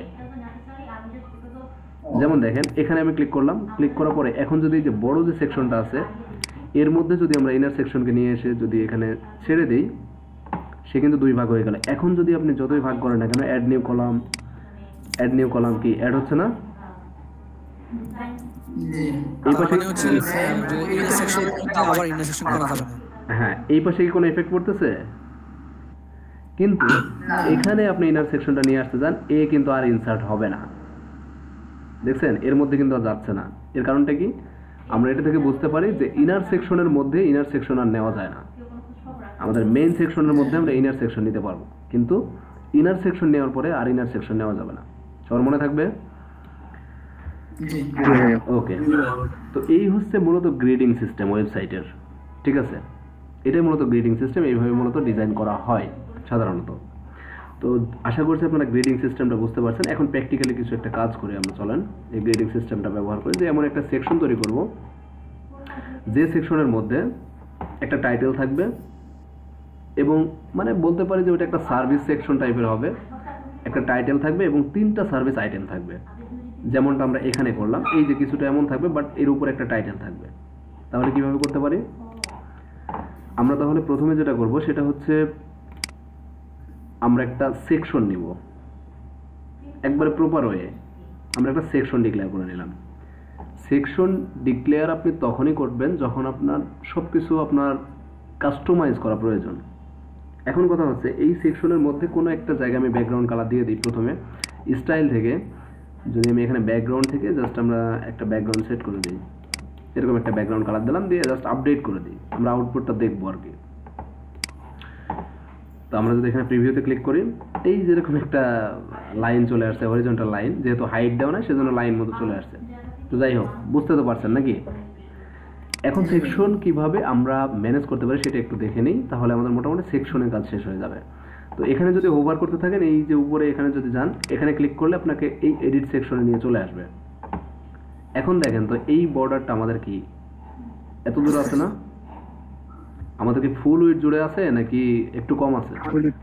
একটু কম আছে, হ্যাঁ, দুই পাশে একটু জায়গা ফাঁকা আছে না? এটাকে মূলত বলা হয় হচ্ছে বক্স উইডথ। দেখেন এখানে দেওয়া আছে কি কন্টেন্ট উইডথ বক্স। যদি আমরা এখানে ফুল উইডথ করে দেই, দেখেন ফুল উইডথ করার আগে কিন্তু অনেকগুলো অপশন আছে, বাট আপনি যখন ফুল উইডথ করে দেবেন তখন আর ওই অপশনটা কিন্তু চলে গেল, তাই না? তো এখন যদি আমরা সেভ করে আবার যদি আউটপুটটা দেখার চেষ্টা করি, একটু ফুল উইডথ কিন্তু তাও হয় নাই। কেন হয় নাই?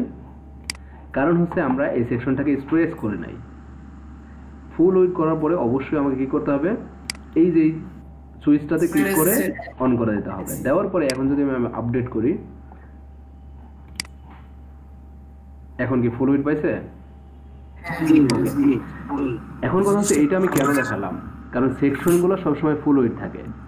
যেমন কিছু কিছু আপনি জায়গায় দেখবেন যে আমার কন্টেন্ট আছে, এই যে এটা এখানে আমি আর্ট করে দেখাচ্ছি, যে টোটাল মনে করেন এটা আমার ওয়েবসাইট, কিন্তু কন্টেন্ট থাকে আমার হচ্ছে এই যে এতটুকু জায়গা, তাই না? কিন্তু এই যে এইখানে এই নিচের দিকে আমার একটা ব্যাকগ্রাউন্ড সেট করা থাকে, যে ব্যাকগ্রাউন্ডটা ইমেজ হোক বা ব্যাকগ্রাউন্ড কালার হোক সেটা হচ্ছে কি ফুল উইডি পাই, তাই না? কিন্তু আমরা যদি এই সেকশনটাকে ফুল উইড করা না জানি তাহলে কি ব্যাকগ্রাউন্ডকে ফুল উইড দিতে পারবো নাকি এই কন্টেইনার উইডে চলে আসবে বলেন?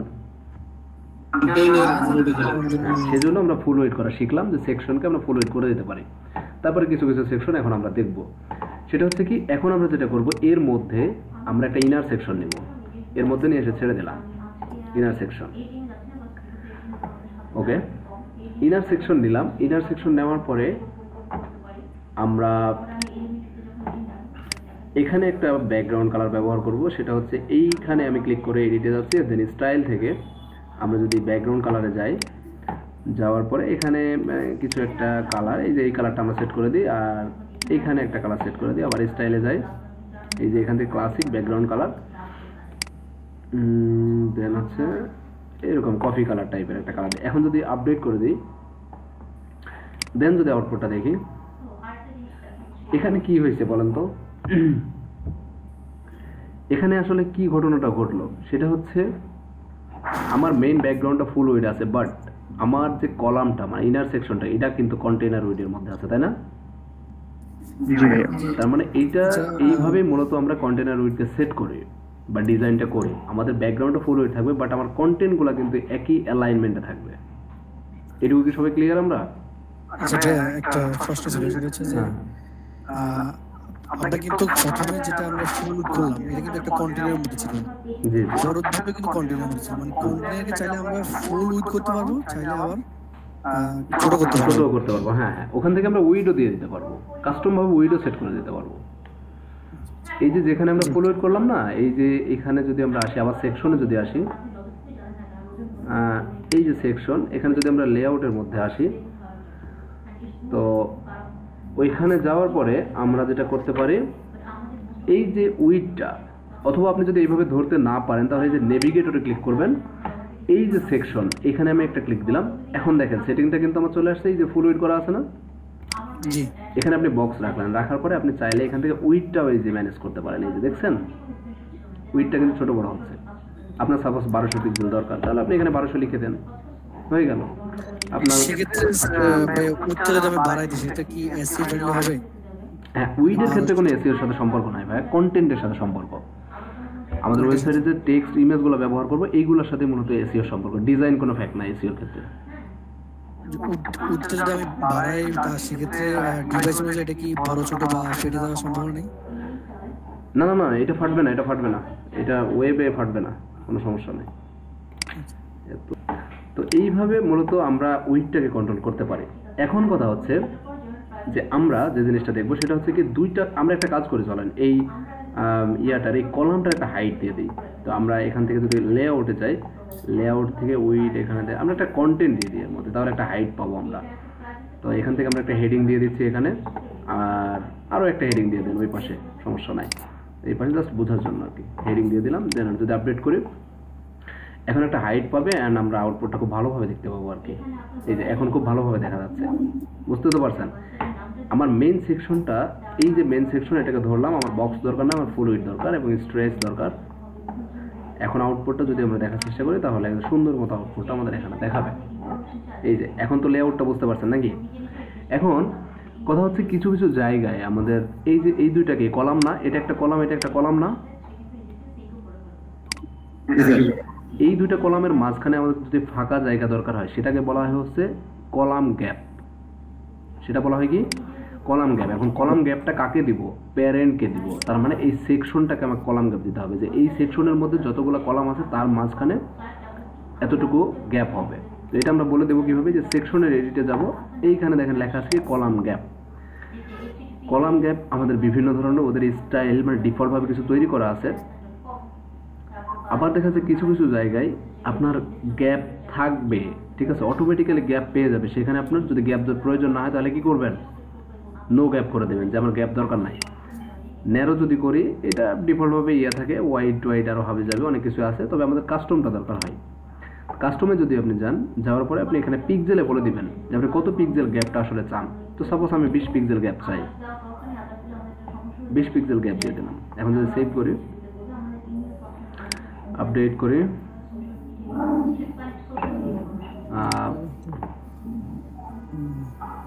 এখান থেকে গ্যাপ দিলাম, ভার্টিক্যাল লাইন। আচ্ছা, আমরা যদি এই কলামটাকে এখানে না আমাদের সেকশনেই হবে, এই গ্যাপটা কাজ করছে না কেন? ভাই এটা কোন সেকশন দিয়েছেন? এটা মনে হয় মেইন সেকশন না হয় এরপরের সেকশনটা তো হওয়ার কথা। না না, আমাদের মেইন সেকশন তো এটা, এই যে এটা আমাদের মেইন সেকশন তো এইটাতেই তো গ্যাপ দিচ্ছি। ও আচ্ছা, এই গ্যাপটা ইয়াতে কাজ করছে, এটা হচ্ছে আউটসাইডে কাজ করছে, ঠিক আছে? এটা আউটসাইডে কাজ করছে এই গ্যাপটা, তো আমাদের তো আউটসাইডে দরকার নাই, তাই না? চারপাশে কাজ করতেছে। হ্যাঁ, এটা তো চারপাশে কাজ করতেছে, তো আমাদের তো চারপাশে দরকার নাই, আমাদের কি দরকার? ইনসাইড, রাইট সাইড, ইনসাইড দরকার আমাদের, তাই না? দেখি এখানে ইনসাইড কোথায় আছে, ওভারফ্লো, হিডেন, স্ট্রাকচার। ওকে, আচ্ছা, এখানে এই গ্যাপটা বা মূলত এখানে এইভাবে পাচ্ছে। তো মার্জিন দিয়ে তো করা যায়, সেটা কি? মার্জিন দিয়ে করা, এখানে মার্জিন দিয়ে করা গেলে একটু ডিস্টার্ব হয়, সেটা হচ্ছে এই দেখেন গ্যাপটা বাইরের দিকেই পাইতেছে। তো আমরা যেটা করতে পারি, এখানে হচ্ছে এই যে ভার্টিক্যাল অ্যালাইন, যদি আমরা, এটা তো ভার্টিক্যাল অ্যালাইনমেন্ট, হাইটটাও আমাদের দেওয়ার প্রয়োজন নাই, ডিফল্ট যদি নাই, কিছু নাই, তারপরে কি custom VH vertical height, VW মানে ভার্টিক্যাল উইড, এটা তো বাইরেই পাচ্ছে, আউটসাইডে পাচ্ছে। আচ্ছা, যাই হোক, এরপর প্রবলেমটা আমরা পরে দেখবো, সমস্যা নাই। এখান থেকে আমরা গ্যাপ তৈরি করতে পারি, ঠিক আছে? তো এই হচ্ছে আমাদের সেকশনের ব্যাপার স্যাপার। আর আপনারা চাইলে কি কলামের মধ্যে বিভিন্ন সেটিং করতে পারেন, এই সেম জিনিসটাই আছে। এখন আমরা চলেন, আমরা একটা নতুন একটা সেকশন নিয়ে নেই, এরকম একটা সেকশন নিব, যে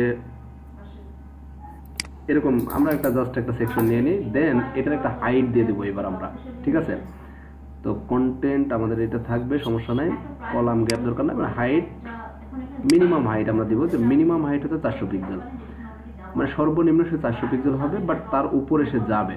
তো এইটুকু করার পরে যদি আমরা স্টাইল থেকে যদি আমরা একটা ব্যাকগ্রাউন্ড কালার দিয়ে দিই, ব্যাকগ্রাউন্ড কালার দিয়ে আমরা এই যে এখানে একটা ব্যাকগ্রাউন্ড কালার দিয়ে দিলাম, তার মানে 400 পিক্সেল আমার হাইটটা নিয়ে নিল। ওকে, তো নর্মালি আমার এখানে আউটপুটটা আসবে, এটা চলে আসলো।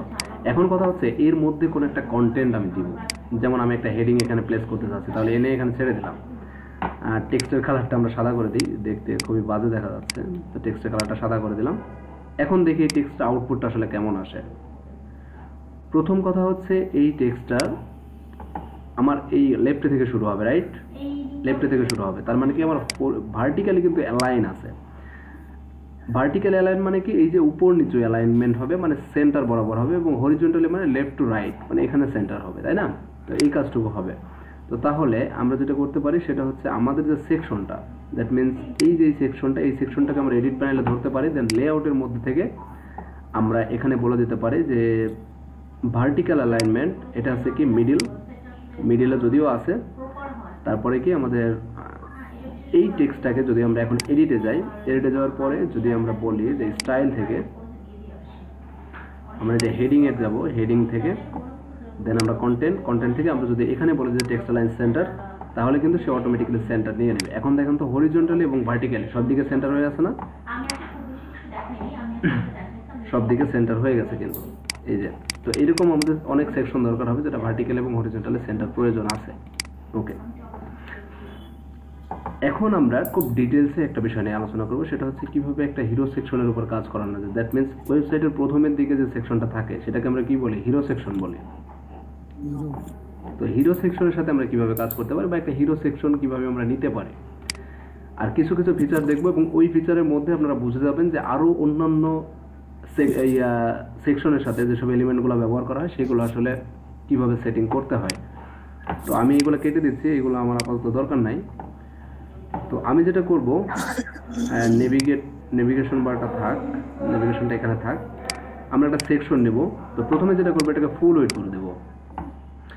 ফুল ওয়েট করে দেওয়ার পরে এখানে আমি একটা স্ট্রেস করে দিই পজিশন, দেন আমরা আপডেট করে দিই, যেন স্ট্রেস হয়ে যায়। এখন যেটা করব, এই সেকশনের মধ্যে কিছু একটা লিখবো আমি। দ্যাট মিনস আমার প্ল্যান অনুযায়ী কিছু একটা করতে চাই, যে এখানে আমার একটা ব্যাকগ্রাউন্ড ইমেজ থাকবে এবং এখানে কিছু টেক্সট থাকবে এবং একটা বাটন থাকবে, এই সেম কাজটা আমি করতে চাই, তাহলে কিভাবে করতে পারি? আমরা এইভাবে করতে পারি। এখানে দেখেন তো, এই প্ল্যান অনুযায়ী আমাদের কি এখানে কোনো কলাম প্রয়োজন আছে?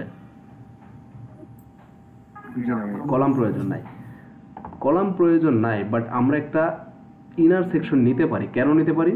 আমার এই টোটাল কন্টেন্টগুলো কোথায় আছে বলেন তো? সেন্টার বরাবর আছে না? তো আমরা যদি আলাদা একটা ইনার সেকশন নিয়ে নিই, তাহলে সেকশনটাকে যদি আমরা সেন্টার করে দিই, তাহলে কিন্তু সমস্ত টেক্সটগুলো কিন্তু সেন্টারে চলে আসবে অটোমেটিক্যালি। তো আমরা চলেন আমরা প্রথমে সেকশনটা নিয়ে কাজ করি। তো কন্টেন্ট উইথ ফুল উইথ দিয়ে দিলাম, দেন হচ্ছে কলাম গ্যাপ আমাদের প্রয়োজন নাই, হাইটটা করে দিয়ে হচ্ছে আপনার fit two screen. Fit two screen মানে হচ্ছে আপনার টোটাল স্ক্রিনের সাইজ যত, মানে হাইট যতটুকু ততটুকু সে নিয়ে নেবে অটোমেটিক্যালি। ক্লিয়ার? তারপরে আমাদের ভার্টিক্যাল অ্যালাইন, আমরা যেটা করব, এখানে আমরা সেকশনটা যদি দেখি, এখানে কি ভার্টিক্যালি কি আছে? সেন্টার আছে না, এবং হরিজন্টালি সেন্টার আছে।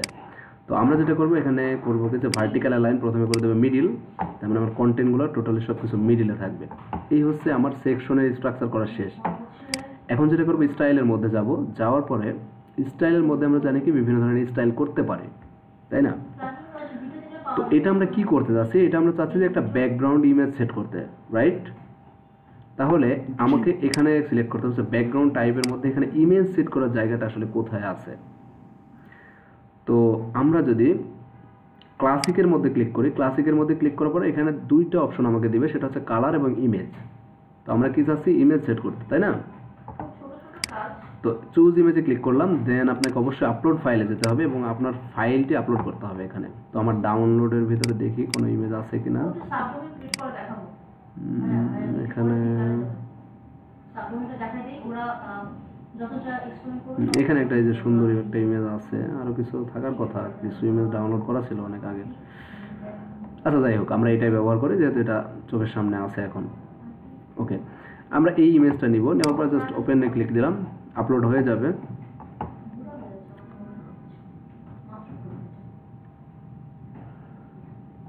একটু টাইম লাগে আর কি আপলোড হতে, এই ইমেজটা অনেক বড় তো, 4-5 MB সাইজ হতে পারে, এটা পিক্সেলসের ইমেজ। অনেক সময় এসভিজি ফরম্যাটের ইমেজগুলো আপলোড হয় না, এগুলো এরর দেখায়। ওইগুলো হচ্ছে সাপোর্ট দিয়ে দিতে হবে। এসভিজি বলতে টেক্সট আকারে নেয়, ওটা ইমেজ আকারে নেয় না, বুঝছেন? জি ভাই, ওই জন্য ওটা সাপোর্ট দিয়ে দিতে হয়। এসভিজি তো ওটা কোনো ইমেজ না, এটা হচ্ছে টেক্সট, যদিও ফরম্যাট একটা ইমেজের, বাট ওটা হচ্ছে টেক্সট হিসাবেই নাই। তো আর ওটা আমরা দেখবো কাস্টম ফন্ট ইমেজ ইউজ করার সময় দেখবো। তো ইনসার্টে ক্লিক করলাম, ইনসার্টে ক্লিক করা মাত্রই কিন্তু আমার ইমেজটা চলে আসছে, বাট এটা যদি আমি আপডেট করি, একটা বেখামতা একটা অবস্থা, এটা দেখার মতো কোনো পরিবেশ নাই। এই যে দেখেন কি ইমেজ ছিল আর কি হয়ে গেছে। এখন আমাদের ইমেজের কিছু সেটিংস করতে হবে, সেটা একটু দেখে নিই। ইমেজের কিছু পজিশন আছে, যেমন আমাদের একটা বক্সের যেমন 4টা ডিরেকশন থাকে, left right top bottom, same ইমেজটাও কি একটা অ্যাজ লাইক বক্স না? তো বক্সের একটা পজিশন আছে। তো আমি বলে দেবো যে আমার ইমেজটা শুরু হবে সেন্টার থেকে, তাহলে সেন্টার। এখানে কথা হচ্ছে সেন্টার দুবার লেখা কেন? সেন্টার কি আমাদের একদিকে করলে হবে, দুই দিকে না? সেন্টার প্রথমে আমাদের হরিজন্টালি, তারপরে কি ভার্টিক্যালি, তাহলে ডিরেকশন কয়টা আমাদের সেন্টার করা? দুইটা না? সেই জন্য আমাদের দুইবার এখানে এই যে ডাবল যে সেন্টার আছে এটা ক্লিক করে দিতে হবে। ওকে, এখানে আরও কিছু সেটিংস আছে, সেন্টার লেফট মানে লেফট থেকে সেন্টার হবে, তারপর রাইট, তারপর টপ সেন্টার, বটম সেন্টার, এরকম অনেক অপশন আছে, এটাগুলো আপনারা দেখে নেবেন। অ্যাটাচমেন্ট বলতে এখানে অনেক মজার একটা ব্যাপার এটা। তো প্রথমে যদি আমরা স্ক্রল করে রাখি, দেন যদি আমরা আপডেট করলে দেখেন যে এই যে যখন স্ক্রল করতেছি ইমেজটা কি উপরে চলে যাচ্ছে না, উপরে ঢুকে যাচ্ছে না ইমেজটা? এই যে মেনু নিয়ে যে ভাই কোশ্চেন করছিলেন যে মেনুটা আমরা রাখতে পারি কিনা, এটা ছোট একটা এক্সাম্পল হিসেবে নিতে পারেন। এখানে দেখেন ভিতরে ঢুকে যাচ্ছে, তার মানে কি এখানে যদি আমরা অ্যাটাচমেন্টটা যদি ফিক্সড করে যদি আমরা সেভ করে দিই, এখন দেখেন এটা রিলোড হওয়ার পরে কি হয়, আমার ইমেজটা দেখেন জায়গায় থাকবে, ইমেজটা কিন্তু নড়তেছে আর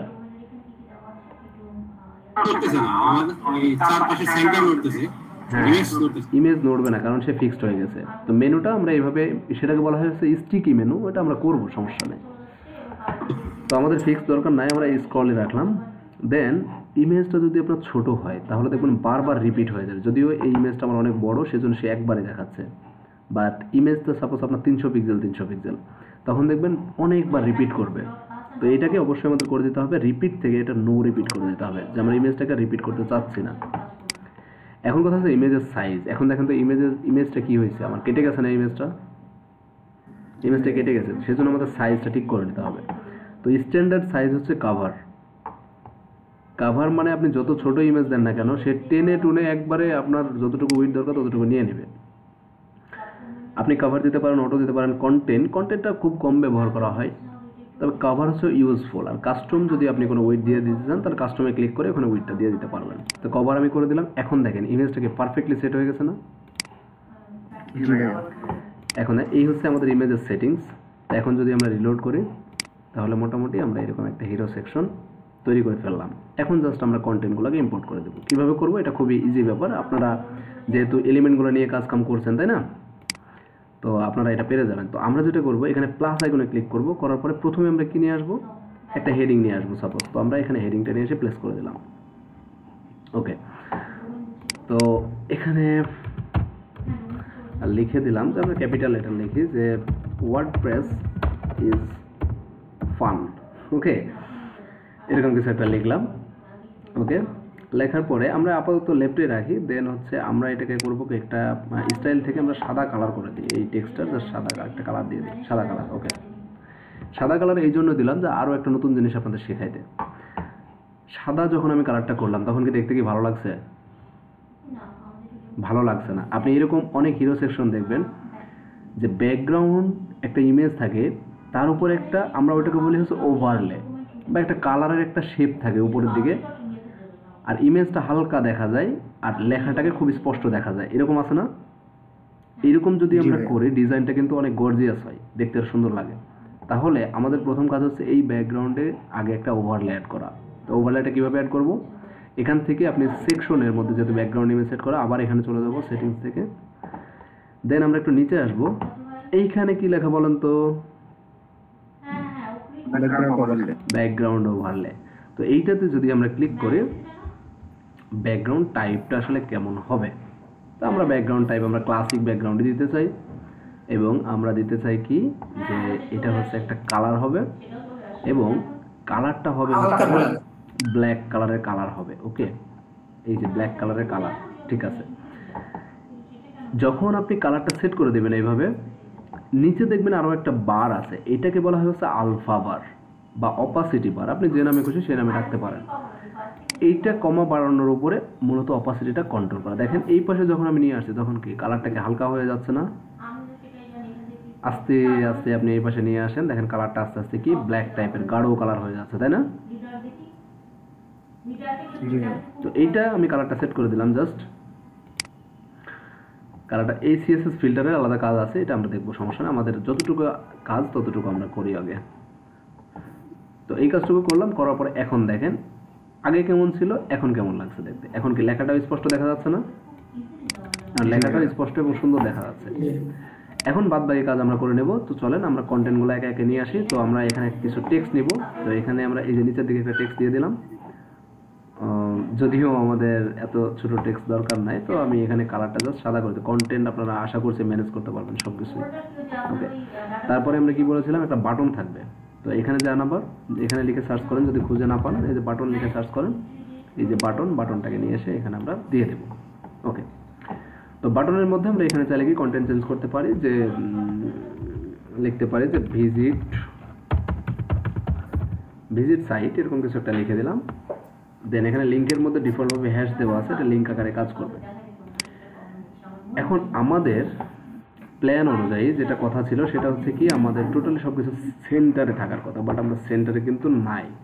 আমি ইচ্ছা করে সেন্টার করে নাই। এর কারণটা কি, আমরা একবারে কিভাবে সেন্টার করতে পারি এই জিনিসটা দেখার জন্য। যদি আমি একটাকে সেন্টার করি তাহলে কি সে সেন্টার একটা একটা করে নেবে, বারবার আমাকে সেন্টার করা লাগবে। তার মানে 3টা এলিমেন্টের জন্য আমাকে 3বার সেন্টার করা লাগবে। এই কষ্টটা না করার জন্য আমরা মূলত করছি হচ্ছে এটা হচ্ছে করে দেব কি কলামটাকে ধরবো। তাহলে যদি আপনি এখান থেকে না ধরতে পারেন তাহলে আপনি এই যে নেভিগেশনের উপর ক্লিক করবেন, এই যে কলাম এটা হচ্ছে আমাদের মেন সেকশন। এই যে দেখেন টোটালটা সিলেক্ট হয়ে গেছে। এখন যদি আমরা কলামে যাই, তার মানে এইটা হচ্ছে আমাদের ইনার কলাম, ঠিক আছে। এটার উপর আসলাম। এখন দেখেন তো এই পাশে প্রথমে কি লেখা আছে যে ভার্টিক্যাল লাইন আমরা মিডিল করে দিলাম, তার মানে অলরেডি কিন্তু মিডিলে আছে। এখন আমাদের এই দিকে দরকার, মানে হরিজন্টালি দরকার। এইখানে দেখেন হরিজন্টাল লাইন আমরা যদি এখানে সেন্টার করে দিই, সেন্টারে আসে নাই, সেন্টার করে দিলাম, আসে নাই, ওকে ভালো, খুবই ভালো। তো আমরা আবার যদি সেকশনের উপরে যাই, সেকশন থেকে যদি আমরা আবার লেআউটে যাই, দেন এখানে হরিজন্টাল লাইন না, এখানে থাকার কথা তো, এখানে মিডিল, দেন হচ্ছে সেন্টার, এন্ড কোনোটাই হয় না। ওকে, যদি না হয় তাহলে কি করার, এটা হয়তো আপডেট হওয়ার পরে মেবি এরকম হয়ে গেছে হয়তো। তো আমরা যেটা করতে পারি, হ্যাঁ হতে পারে, এটা আমরা যেহেতু আপডেট ভার্সন ব্যবহার করছি, তো আমরা এখন জাস্ট আমরা সেন্টারগুলো করে নিই, একটু কষ্ট হবে তাই সেন্টার হবে সবই। তো এখানে রাইট বাটন ক্লিক করে আমরা এডিট টেক্সট এডিটরে যাচ্ছি, দেন সেন্টার করে দিচ্ছি, দেন এই বাটনটাকে আমরা এখান থেকে পেন আইকনে ক্লিক করে এটাকে সেন্টার করে দেবো, বাস কাজ শেষ। এখন কথা হচ্ছে যে এই যে পি ট্যাগ, মানে এটাকে হচ্ছে প্যারাগ্রাফ বলা হয়। তো প্যারাগ্রাফটা যদি আমি কোনো কিছু করতে চাই, যেমন আমরা এখানে এডিটে ক্লিক করলাম, সাপোজ এই টেক্সটটাকে আপনি ভেঙে দিতে চান বা কমাইতে চান, সেক্ষেত্রে আমরা খুব সহজে করতে পারি। এটা ভিজুয়াল না, এটা ভিজুয়াল করলে দেখি কাজ হয় কিনা। হ্যাঁ, ভিজুয়াল করলে এখানে এন্টার প্রেস করে দিলে হচ্ছে। বাট যদি না কাজ করলে আপনাকে যেটা করতে হবে, টেক্সটে যাবেন। টেক্সটে যাওয়ার পরে আপনি সাপোজ এখান থেকে ব্রেক করতে চান, তো এখানে জাস্ট আপনি এই যে লেস দেন হচ্ছে একটা স্ল্যাশ, সরি BR, দেন হচ্ছে একটা স্ল্যাশ দিয়ে গ্রেটার দেন দিয়ে শেষ করে দেবেন। দেখেন এই কোডটা যখন আপনি লিখবেন তখন কি হচ্ছে, এই যে এখানে লাইনটা ব্রেক হয়ে গেছে না এখন। তো সবাই ক্লিয়ার?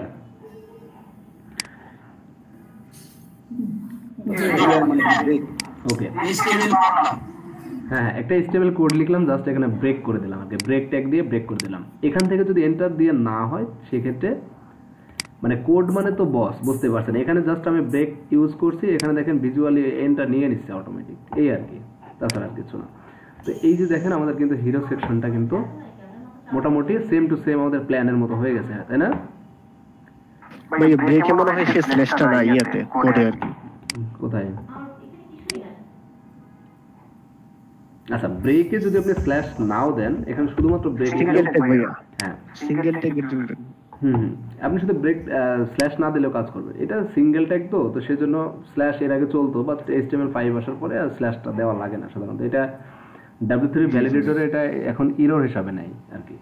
তো BR লিখে দিলাম, আমরা যে কাজটা চাচ্ছি সেই কাজটা হয়ে গেল। সবাইকে আমরা বুঝতে পেরেছি? ওকে, তারপরে আমরা ঝটপট কি ডিজাইন করতে পারবো না এখন? এই যে 3টা সেকশন, খুবই ইজি। 3টা সেকশন কিভাবে করব? সাপোজ আপনারা কিন্তু অলরেডি অ্যাড অনগুলো নিয়ে, সেজন্য আপনাদের একটু ঘাটাঘাটি করতে বলছিলাম। তো আবারও আমি একটা সেকশন নিয়ে নিচ্ছি। তো এর মধ্যে আমি একটা ইনার সেকশন নিয়ে নেব, সেম এইভাবেই কাজ করব আমরা। ইনার সেকশন নিয়ে নিলাম। এখন আমার 3টা কলাম দরকার। এখানে আমরা জাস্ট এখানে করতে পারি অ্যাড নিউ কলাম করতে পারি, তাহলে এখানে 3টা কলাম হয়ে গেল। এখন যেটা করতে পারি, এই যে এই সেকশনের সাথে এই সেকশন একটা লেগে আছে না, এই লেগে থাকা বিষয়টাকে আমরা একটু স্পেস তৈরি করতে চাইলে যেটা ব্যবহার করব সেটা হচ্ছে কি প্যাডিং। কন্টেন্টের ভিতরে যখন আমরা কোনো স্পেস তৈরি করব সেটা হচ্ছে প্যাডিং। কন্টেন্টের বাইরে, মানে একটা কন্টেন্ট থেকে আরেকটা কন্টেন্টের যখন দূরত্ব তৈরি করব তখন হচ্ছে ব্যবহার করব মার্জিন। মনে থাকবে সবার? তো আমরা শুধুমাত্র আমরা এই যে এডিট সেকশনে যাওয়ার পরে যদি আমরা অ্যাডভান্সে চলে যাই, অ্যাডভান্সে যাওয়ার পরে এখানে দেখেন মার্জিন, প্যাডিং সব কিছুই আছে। তো আমাদের দরকার হচ্ছে প্যাডিং। তো প্যাডিং কি আমাদের চারিদিকে দরকার নাই, আমাদের উপরে এবং নিচে দরকার প্যাডিং সেকশনের। তো এখানে লিঙ্কটা উঠাই দিব, টপে দিয়ে দিলাম আমি 50 পিক্সেল, এটা পিক্সেল হিসেবে কাজ করছে। দেন আমরা বটমে দিয়ে দিলাম 50 পিক্সেল। এখন দেখেন তো এই সেকশনটা কি উপরে এবং নিচে একটু জায়গা দিয়ে দিল না, আমাদের জায়গা দিয়ে দিল।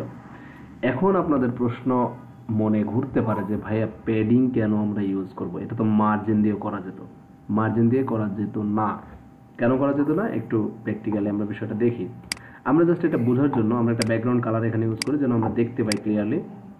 ওকে, তো এটা কেন প্যাডিং দিলে হতো না, দেখেন আমরা এখন এই সেকশনের উপরে আমরা অ্যাডভান্স থেকে আমরা মার্জিন অ্যাপ্লাই করি। চলেন, তো মার্জিন এখানে আমরা দিয়ে দিই হচ্ছে 20 পিক্সেল। কি হলো বলেন তো, একটা গ্যাপ তৈরি হলো, ফাঁকা জায়গা তৈরি হলো না? ফাঁকা জায়গা তৈরি হলো, কিন্তু আমার ব্যাকগ্রাউন্ডটা দরকার ছিল এই পর্যন্ত, সেটা কি মার্জিন দিলে হচ্ছে? হ্যাঁ, তো যখন আমাদের এই ধরনের মার্জিন দরকার হবে বা একটা সেকশনের সাথে আরেকটা সেকশনে একটু ব্যাকগ্রাউন্ড সহ যখন দূরত্ব বাড়ানোর প্রয়োজন হবে, তখন অবশ্যই আমাদের করতে হবে কি, এটা প্যাডিং ব্যবহার করতে হবে। মনে থাকবে? ওকে, তো আমরা জাস্ট এখানে ক্লিক করছি প্লাস আইকনে, ওই যে আইকন বক্স মনে আছে, দেখছিলেন এটা? এই যে আইকন বক্স এখানে নিয়ে এসে ছেড়ে দিলাম একটা। আমার 3টা ডিজাইন করার কোনো প্রয়োজন নাই, 3টা ডিজাইন করার কোনো প্রয়োজন নাই। এখান থেকে আমরা যেটা করতে পারি, কন্টেন্ট, এখান থেকে আমি ক্লিক করলে এসভিজি আপলোডও করতে পারি। আবার আইকন লাইব্রেরি, এই লাইব্রেরিটা আসছে কিন্তু এই যে কোথায় থেকে বলেন তো, ফন্ট অসম থেকে আসতেছে, কিন্তু ওখান থেকে সব আইকনগুলো লোড হচ্ছে সিডিএন এর মাধ্যমে। CDN means content delivery network. কোনো একটা জায়গায় কন্টেন্ট রাখা আছে, সেই কন্টেন্টটাকে আমরা ইউজ করতেছি। তো আমি এখানে আইকনটাকে সেট করে দিলাম। আইকনটার আমরা এখানে দেখেন আইকনের জন্য কালার আছে, আমরা কালারটা সাদা করে দিই। অ্যান্ড আমরা প্রত্যেকটাকেই আমরা এখন এই যে কন্টেন্টের মধ্যে যদি আসি, তাহলে কন্টেন্টের কালারও আমরা কি করবো, এখান থেকে সাদা করে দেব। ওকে, কন্টেন্টের মধ্যে এখন অনেক কিছুই আছে, কালার আমরা সাদা করে দিলাম। প্যারাগ্রাফটা কই, এই যে প্যারাগ্রাফ, ডেসক্রিপশনটাও আমরা সাদা করে দিই। এখন সবকিছু বোঝা যাচ্ছে, তাই না? তো এই গেল হচ্ছে আমাদের স্টাইল। এখন যেটা করব, বারবার কি আমাকে কপি করা লাগবে, এই ডিজাইন করা লাগবে? এটা জাস্ট রাইট বাটন ক্লিক করব, করার পর কপি করব, দেন এখানে জাস্ট পেস্ট করে দেব। পেস্ট, এখানে আমরা পেস্ট করে দেব। এখন কন্টেন্ট আমাদের পরিবর্তন করা প্রয়োজন, বা এই ব্যাকগ্রাউন্ড পরিবর্তন করা আমাদের প্রয়োজন হতে পারে। তো এর উপর ক্লিক করলাম, কলামটার উপরে এখন স্টাইলে যান। এই যে ব্যাকগ্রাউন্ডের মধ্যে একটা অন্য কালার, আপনি যে কালার দিতে চান, সাপোজ আমি এই কালারটা ব্যবহার করতে চাই। আবার আপনি এই জায়গায় আলাদা কালার ব্যবহার করতে চান, তাহলে কি করবেন, এখান থেকে আবার ব্যাকগ্রাউন্ডে যাবেন, যাওয়ার পরে এই যে ব্যাকগ্রাউন্ড কালার। তো সবাই ক্লিয়ার, বুঝতে পারছি তো আমরা সবাই, না? তো মূল উদ্দেশ্য ছিল হচ্ছে আপনাদের একটা লেআউট কিভাবে কাজ করে সেটা বোঝানোর জন্য। ঠিক আছে, আশা করছি লেআউটটা বুঝতে পারছেন, কিভাবে লেআউটটা আমাদের বানাইতে হয়। তো আপনাদের এখানে কি আইকন, হ্যাঁ ভাই বলেন, এখানে কি আইকন কি ডানে বামে নেওয়া যাবে কিনা? অবশ্যই। হ্যাঁ, এই যে অ্যালাইনমেন্ট আছে, আপনি এডিটে যান, যাওয়ার পরে আমরা কন্টেন্টে চলে যাব। কন্টেন্টে যাওয়ার পরে এইখানে দেখেন আইকন পজিশন, আপনি আইকনটা কোন জায়গায় রাখতেছেন, লেফটে রাখতেছেন, এই যে এরকম পজিশনিং হবে, টপে আবার রাইটে, এরকম পজিশনিং হবে। তবে নর্মাল ভাবে তো আমাদের সেন্টারে আছে, তাই না? এখানে এটা আইকন তো সেন্টারে আছে, পজিশন এখান থেকে আইকনের আমরা চেঞ্জ করতে পারি। ওকে, তো এই গেল হচ্ছে ওভারঅল ব্যাপার স্যাপার। লেআউট সম্পর্কে আশা করি আর কোনো সমস্যা নাই কারণ, নাকি? লেআউটটা যদি আপনি বুঝে থাকেন, তাহলে মনে করবেন আপনি ওয়েবসাইট বানানোর 50% বুঝে গেছেন। ডিজাইন আপনার আর বাদবে না। এখন আপনাদের কি করতে হবে? শিবল ভাই একটু কথা বলতে চাচ্ছিলাম, সেটা হচ্ছে আপনি একটা